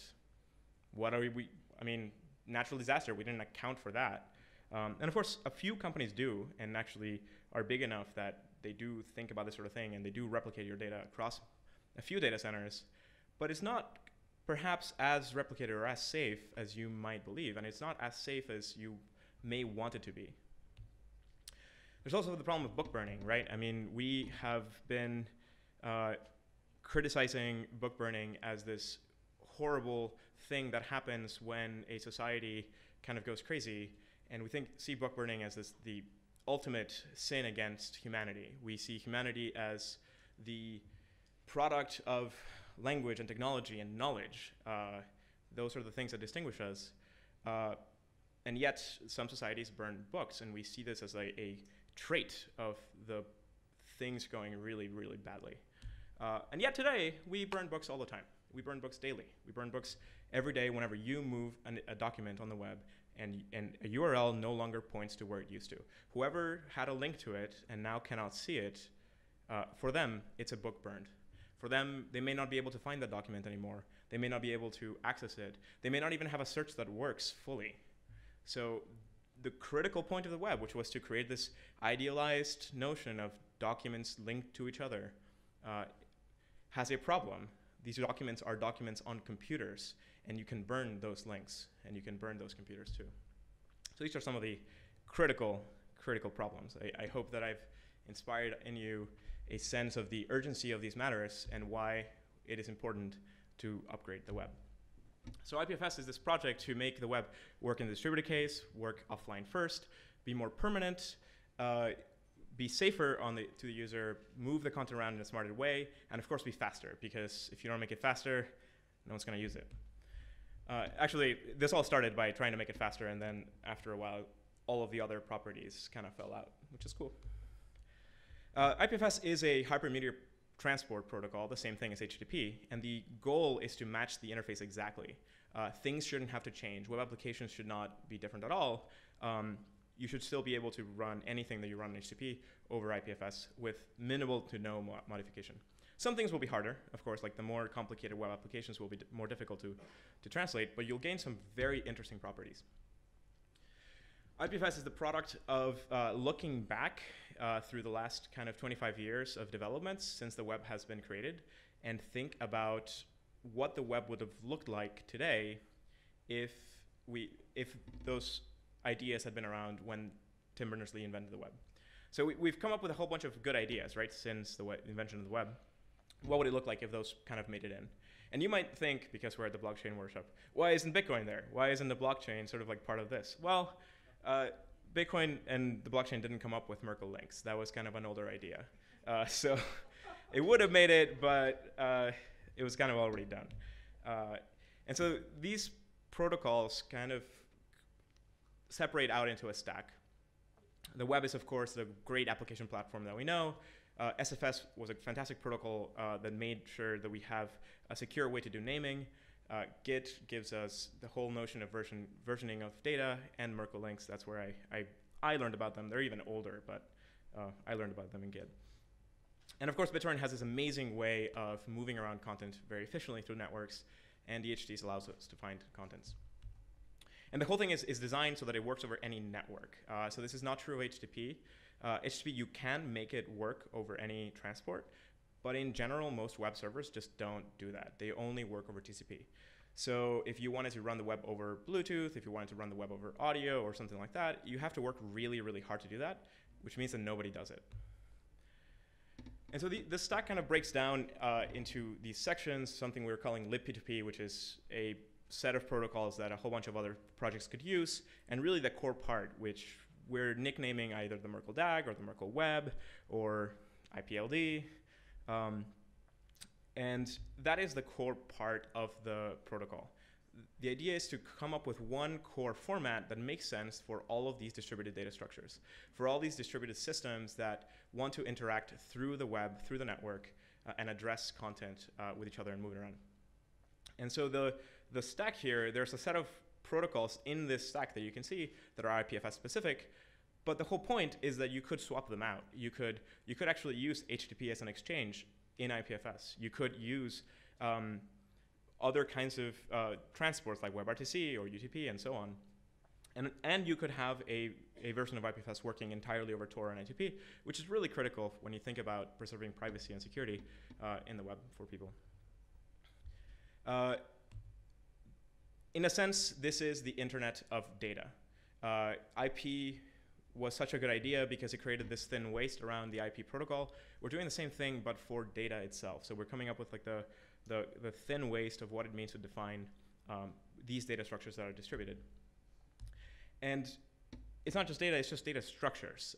You need a way to express data structures the same way that other people express them today. And if you have ever used Git, you know that it's a Merkle tree or something like it. And I won't explain fully what a Merkle tree is. If you've heard about a blockchain, the whole idea is that you have some block and you have the hash pointing to a previous block, and that creates this chain of links. That's all that a Merkle link really is, and that's the property that we care about. But the point is that Git and a whole bunch of other protocols have these different trees. There's all these different separate repositories of information, and even Bitcoin and blockchains are this massive Merkle tree, like this huge chain. All along the way, you have these Merkle links. IPFS is a Merkle forest. The whole point is to bridge together the distinct different systems by coming up with the same way of linking between them. So you can think of Bitcoin and Git and BitTorrent and that and so on as pieces of the same system as a whole, the web, basically, right? Like this is what the web is supposed to be, a way to link between these things.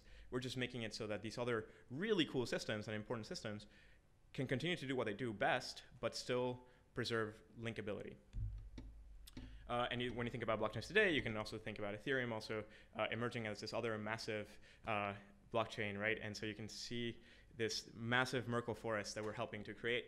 And again, the point is to upgrade the internet and upgrade the web in such a way where we make the developer's life easier. Because ultimately, if you make an improvement and you manage to make some really complicated thing very easy for developers, you've succeeded. In that's how you achieve progress on the network. If you come up with a protocol and it's really great, but like your implementation isn't helpful or friendly to developers, thanks, but try again. It's just not gonna move the needle. It's gonna have to wait until somebody else manages to bring that down. So I mentioned that IPFS loves blockchains, and this is because a blockchain is just a Merkle linked data structure like any other, which means you can put them entirely on IPFS and use it as a transport. When you think about a blockchain, again, you have this block with some data, and you have another block pointing to the previous one. And the key part here is that there is some link that is a hash, right? So the block on the left, when you hash that, you get the value that is included in the block on the right. And this is a Merkle link. You get the ability to check integrity of this huge chain as it's forming through that property. Of course, blockchains have this additional thing, or at least in particular, the Bitcoin blockchain has this extra thing where you try to do this proof of work to figure out, to get solve a puzzle around the hash being under a certain target difficulty and so on. But that's not that important for IPFS. The whole point is it is a transport for Merkle data structures. When you look deeper at a blockchain, it is pointing to a set of transactions, right? These are all still Merkle links. And the transactions that aren't yet included are sort of in a pool somewhere. And the process of extending the chain is taking the transactions that are valid and putting them into blocks and extending the chain. What happens when you want to include data on the chain that doesn't fit? We've talked this entire conference about including things like contracts and records and important documents and so on in the blockchain, but you can't actually put it in there through a transaction because you don't want every single node ever to have to store it. So you do the same thing that the blockchain does, and you put a hash to it as a link, right? But this content, which by the way is starting to be all sorts of stuff. There's like legal records, contracts, code, emails. I've seen email over Bitcoin. Pretty much anything, right? But what happens with those links? You can't click on a link like that. There's just some hash, right? So now you have to take that hash and figure out what other system it belongs to. And by the way, some of these files are getting huge. Like I've seen some massive archives hashed in there because you want to timestamp important details. The problem though is, how do you make sure that all of the content remains addressable? If you were to put a link to HTTP there, then you don't get any of the integrity that you wanted because, of course, anybody could change the server or something and the file would be different. And again, to review HTTP for people that don't recall how it works, you have the internet, you have a whole bunch of servers, and if you want a specific file, you have to talk to a specific server to get it back, or a specific set of servers. Even if a whole bunch of other computers on the network have it, doesn't matter. You have to go to talk to a specific one. And there's a reason for this. It made sense at the time, but maybe not anymore. So of course, if you want to put it in the blockchain, you don't do that. You put the hash of the content. So why don't we build a system to just address everything by hash? And yes, there are some already. But the point is, why don't we make the web itself work this way? And this is what IPFS is about, making the web itself work with a hash-based file system. And so instead of this picture, you get a picture where any node that has the content can distribute the content to you because, again, you need no trust. It's the same thing as you get in BitTorrent, the same thing you get in Git, the same thing you get in Bitcoin, blockchains, and so on. But the benefit is that it's a file system, right? Like we're talking about, it's good to store records and documents and directories and so on. And the resolution works exactly as you would expect it to work in a file system, the same way that you would expect it to work in the web. You can have directories that point to other objects and so on. This is exactly what Git did and why it became so successful. These are, of course, Merkle links. And if people kind of know what Git did and why it was successful, the whole idea was that there was a previous version control system called SVN, and before that there was CVS and so on. And the model was that it was centralized, right? You had one server maintaining your versions, and everyone would talk to that one server. And so to make any update, you would have to ship that update to that server. This was not very robust or resilient. If you cut any one of the links, you couldn't talk to it, so you couldn't work. You couldn't make any update. If the central server went down, of course, everything fell apart. Git's improvement was to make the entire thing distributed, to make it offline first. This is the same thing that Bitcoin did in a sense. Any node in this network is capable of maintaining its own record of the versions and talk to each other. So if part of the network goes down, doesn't matter, anybody can still work, and you'll sync back when you get together. If the servers go down, doesn't matter at all, you can still work and talk to each other. This is what IPFS is doing to the entire web. We're moving the web apps and websites and documents and archives and everything that you can touch on the web to work this way. It's what I call hyperspeed, because it's really fast. If you download something and you have it locally and you have the hash, you never have to download it again. You beat the biggest problem, which is the speed of light. And so it allows you to think very differently about how to move content through the network. And it allows you to move things preemptively, to have caches that are untrusted, and so on. So IPFS is creating this massive mesh, this authenticated mesh, where any piece of data can point to any other piece of data through a Merkle link. And the critical thing here is that you're not pointing to an HTTP server which might change. You're pointing with the cryptographic hash, which means you know exactly what piece of document you were pointing to. It's what everyone here wants out of the blockchain, or some of the things that people want out of a blockchain, right?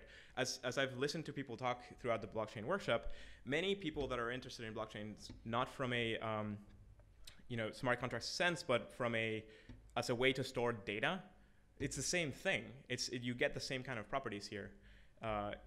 And so this is a different way of thinking about how to store information.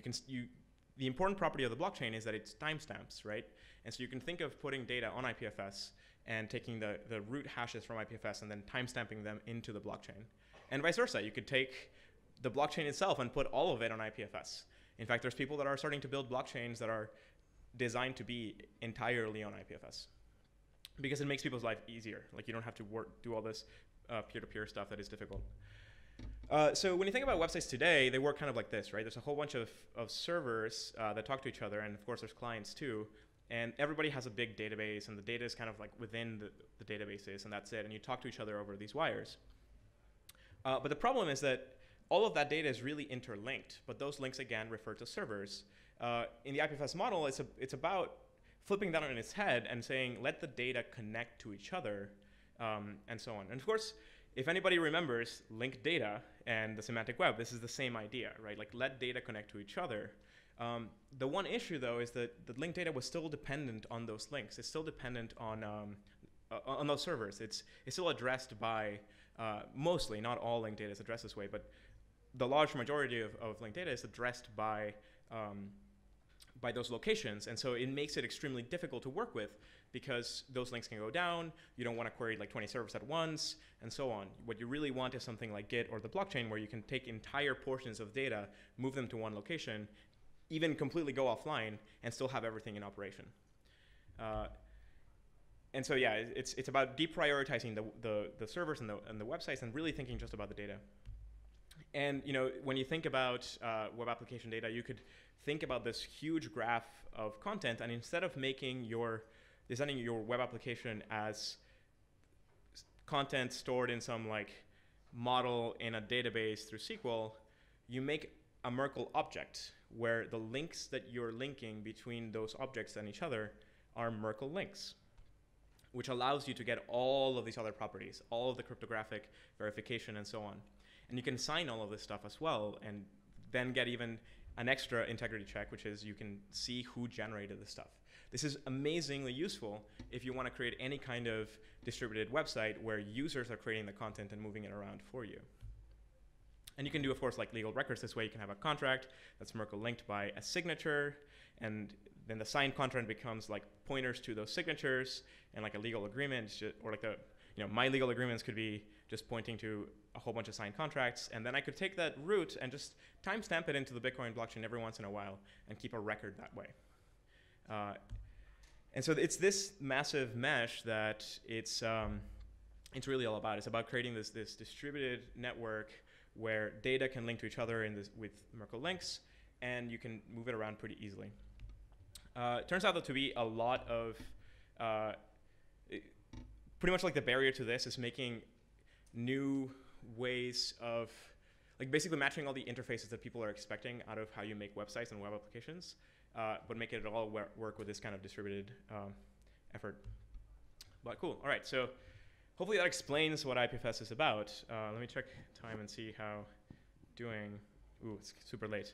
I'll take a couple of minutes to tell you about the project itself, because I think it's important. So this started because I wanted to build a versioned dataset package manager. So I wanted to make it easier for scientists to move around data. And simultaneously, I also wanted to make like some sort of storage layer for some sort of like distributed agents that could talk to each other. But that was kind of like a secondary goal. And as I got into merging Git and BitTorrent, I realized that you could actually just sync in and restructure how the data structures worked, make a better protocol, and use that instead. And as I started thinking more and more about it, it became clear that this had vast implications for the web itself. And it's only sort of after the fact that this became clear. interesting sort of crossover with blockchains is that it can serve both as a way to give links to all the blockchains out there and as a way to put the blockchains on there itself. So it makes implementations easier, but it also makes it easy to talk between blockchains, right? So if you have a link from a Bitcoin transaction to an Ethereum transaction, you can make that through IPFS, and it would be way easier because it's the same sort of links, right? It's again about creating this thin waste where everyone can have one way of formatting data, and if we follow that one thing, then everything can talk to each other again, right? Like, let's not break the web. So this is of course all open source, as all important protocols should be. And it's, there's a huge community now behind this. I sort of started it, but even the ideas came before me. Like, this is kind of the product of decades of thinking and engineering from a lot of really good people. My task has been mostly integrating ideas into producing a good interface that matches all of the pieces. And there's, again, a large community on it already. There's tons of users, hundreds of contributors, and also quite a bit of traction already. So we describe our project as an alpha, and yet people are using it in production all over the place. There's, like I said, 50 to 100,000 websites on it. There's tons of different blockchain or Bitcoin or Ethereum related companies that are using it. It recently was shipped in a very large provider of like network attached storage devices with a massive install base. So that'll be interesting when that comes online. It's gaining a lot of traction and moving really quickly, which is great. But at the same time, it's kind of important to kind of like step back and think about how this project is moving forward. And say a couple of statements about how what made this successful, whereas so many other projects that tried to do this in the past weren't able to garner a lot of interest. I think it's critical for those people of you who might want to create different protocols and get other people to contribute and help push them. It is critical to think through the whole thing and think about how it's going to interface with every other project out there and every single thing that people touch.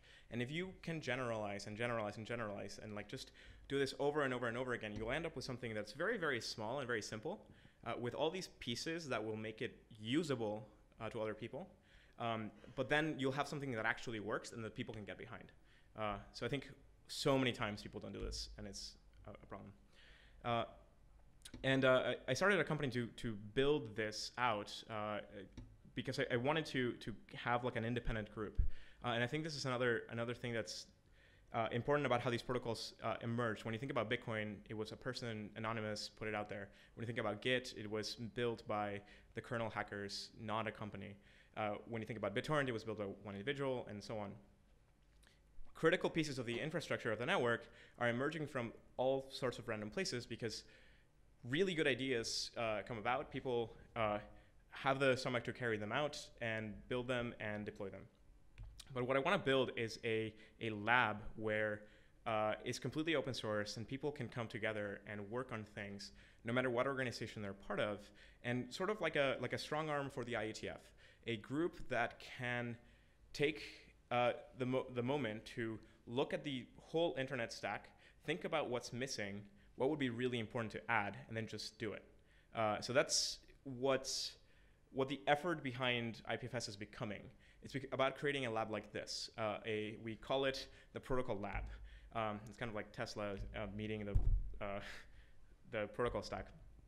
But if you go back to this slide about specs, code, and computers, the problem that we have today is that so much research exists. And it's great. I mean, it's amazing that there is so much research and so many good ideas. But the issue that I see often is that academia is like 25 years ahead. It's light years ahead. It's like alien technology to us mere mortals. And the issue is that so much of what we're talking about today has been solved already by academics decades ago. And why are we not seeing those results today? And it's because this funnel is broken. It's because when we go from research to development, there's a huge gap. Most academics come up with really great ideas and move on to the next paper, but very few people actually take the time to implement those pieces of ideas into a system. Then beyond developing something, from going to development to deployment, there's a huge filter, because very few things actually are developed well enough to be good engineering systems that people can actually use and will actually use. And beyond that, even after you develop something, even after you deploy it, if you don't think very carefully about how to launch it, if you don't think very carefully about how to get people to kindle the fire of using it, it just won't happen at all, and it'll die again in the dirt. And so by the time it gets to what people use, it's been filtered so many times by these very huge probabilities that we get almost nothing. And so I urge all of you who kind of presented and talked about problems that have technical questions to read more literature, because it is just filled with the answers that you're seeking. It's just that it just hasn't been deployed in such a way that you can use. And so focus on that. And this is kind of like what I'm building Protocol Labs to be, a research and development and deployment outfit that can fix this filter to some degree. So anyway, this is the IPFS project, how it relates to blockchains, and so on. Thank you. Thank you, Juan. Thank you. Can you just stay there for a moment? Sure. I have some tech to introduce you that might help with that gap. I do want to enable some time for questions. Maybe we have one question. Okay. Someone who hasn't asked. Have you both asked? You haven't asked. Sorry. MC privilege. And my hammer. I haven't looked. I have only played around a little bit with IPFS. It's a very interesting project. My question is, it looks very good for static content. What about dynamic content? For instance, if I have a Twitter, if I go to Twitter, then Twitter generates on the fly my newsfeed, and yeah. So I don't know the content beforehand, so I can't know the hash beforehand. So I'll describe it in terms of Git first, and maybe that'll make sense. Git has a whole bunch of static content inside, and a branch pointer just moves to do mutability. That didn't make sense. So you have this massive amount of static content, but what you need to do to get mutability is that you need a pointer that can move somewhere. That is not an immutable content pointer, it's a mutable pointer. And we get that with naming. We call them names. Yeah, it's like get branches, but we call them names. And so if we go back to this slide way back about the links, here we go. You see there that I have /IPFS/a hash. That is a hash based on the content of the file. Then above it is a thing called /IPNS for namespace. There is a DNS name, right? Example.com. What that means is that there is a DNS record out there that has the latest version, that has a text record pointing to that content. Of course, that's not the best solution. You don't want to wait for DNS resolution to get updates, right? You want it to be less than a second. Ideally, less than milliseconds sometimes. And you get that through another layer, which I don't show here, but that's where SFS naming comes in. A name or a branch in IPFS just means the hash of a public key. So if you have a private key, that means you can create a pointer to some content in IPFS and publish a record through some system. And people can trust that name. So the name is ugly, right? It's a huge hash. It's not a nice, pretty name. But people can trust that name because it's authenticated, right? It's like the name itself is the hash of a public key. From that, they fetch the public key, and they can verify that you signed the record correctly. What's that? Like an onion URL? Yeah, exactly, actually. Yeah, so SFS naming is all over the place. It's in Onion, it's in Freenet, GNU.net, Tahoe LFS. There's just tons of things that use it. And these are, by the way, other projects that are related to IPFS and have been thinking about the same sorts of ideas. So definitely check those out. And yeah, if there's anything that we should do better, please come tell us, because we want to make the best thing possible. So for those of you, Merkle Dags, New Hourglass, you've got the next 20 years you can play around. This is absolutely awesome. Thank you. So put it together for Juan. Thank you so much. And thank you everyone in the room. You guys are heroes. You managed to last to the end of the day. So with that, I'm actually going to call Constance and Primavera to have, in many ways, the last word.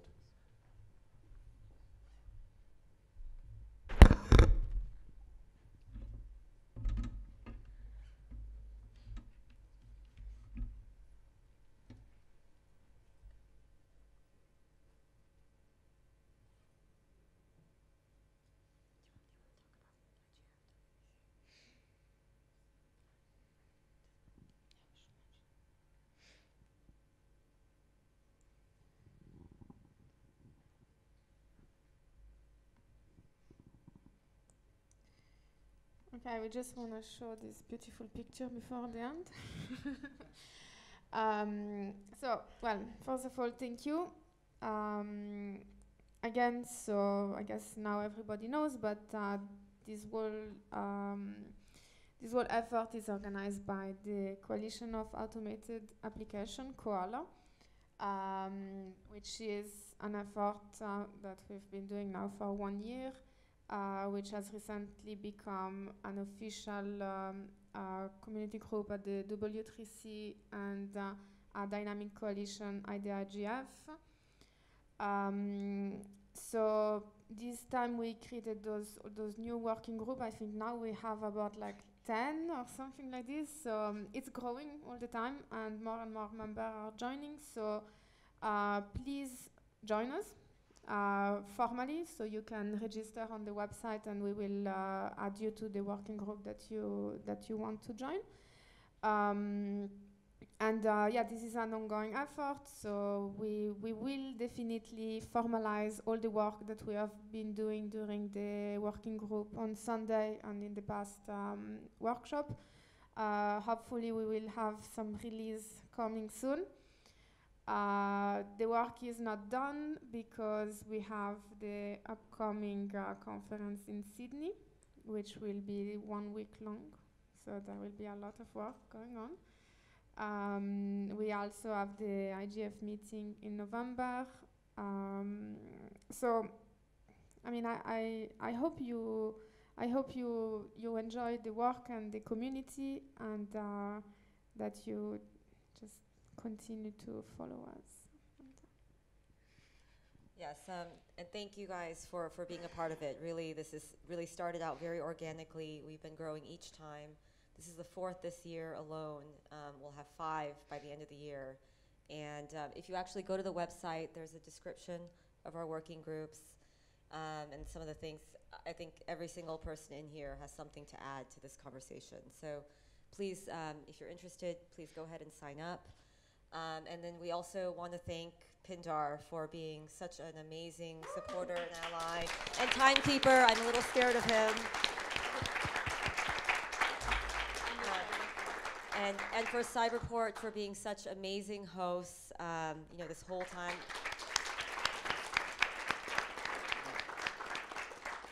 And of course also to our supporting organizations and media partners, without which all of this wouldn't be possible and you guys wouldn't be fed. So, so thank you very, very much. Thank you. So I guess I have to try and provide some closing remarks, is that right? So let me start with, I lost my glasses 2 days ago, which is why if I look confused and dazed, it's not because of the conversations, because I can't see. But I actually see much clearer right now after Juan's talk, which closed. But I do actually want to circle back to the great hack that we began the conference, which was Henning's awesome keynote. So I look at things very differently now at the end of 2 days, and my head hurts, which is a good thing. So I'm really trying to, not really quite sure how to close this, other than to keep it really short. And I've basically seen, I think in your presentation, you had a picture of a gentleman to represent smart. Who was that gentleman? Albert Einstein, right? So I think we can agree that he was pretty smart. And I think he said that intellectuals solve problems, geniuses avoid them, okay?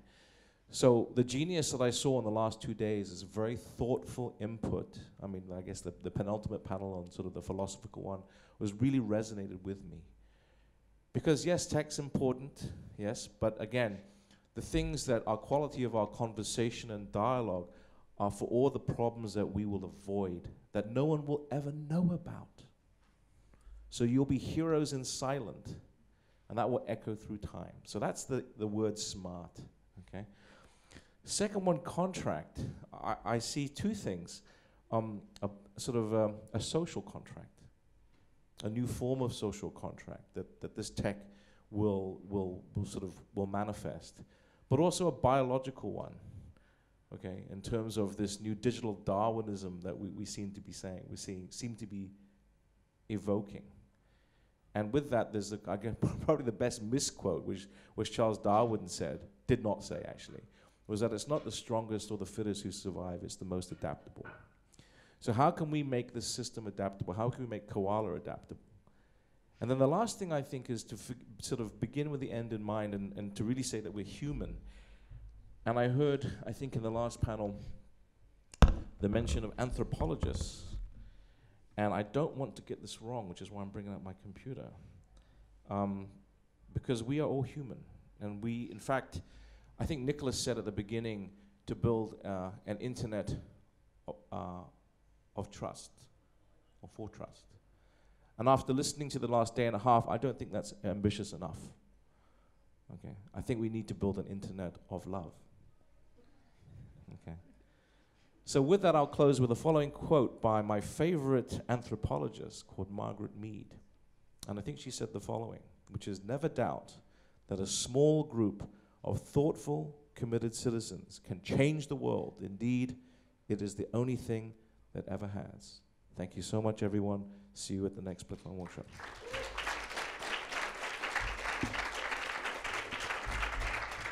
Okay, so here's a bit of local culture. We need to have, in Asia, if there's no photograph, it didn't happen.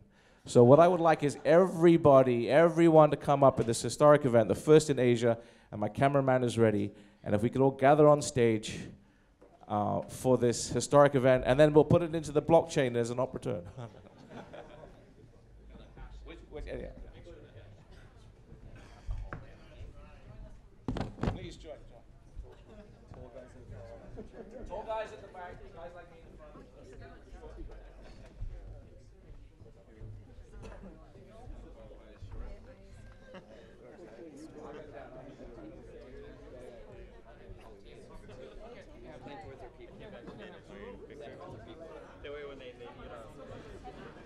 It is.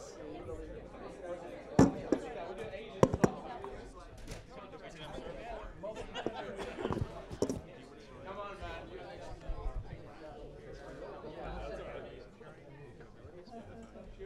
Cover your face.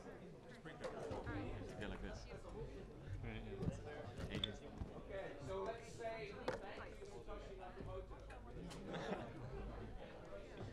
Okay, bravo.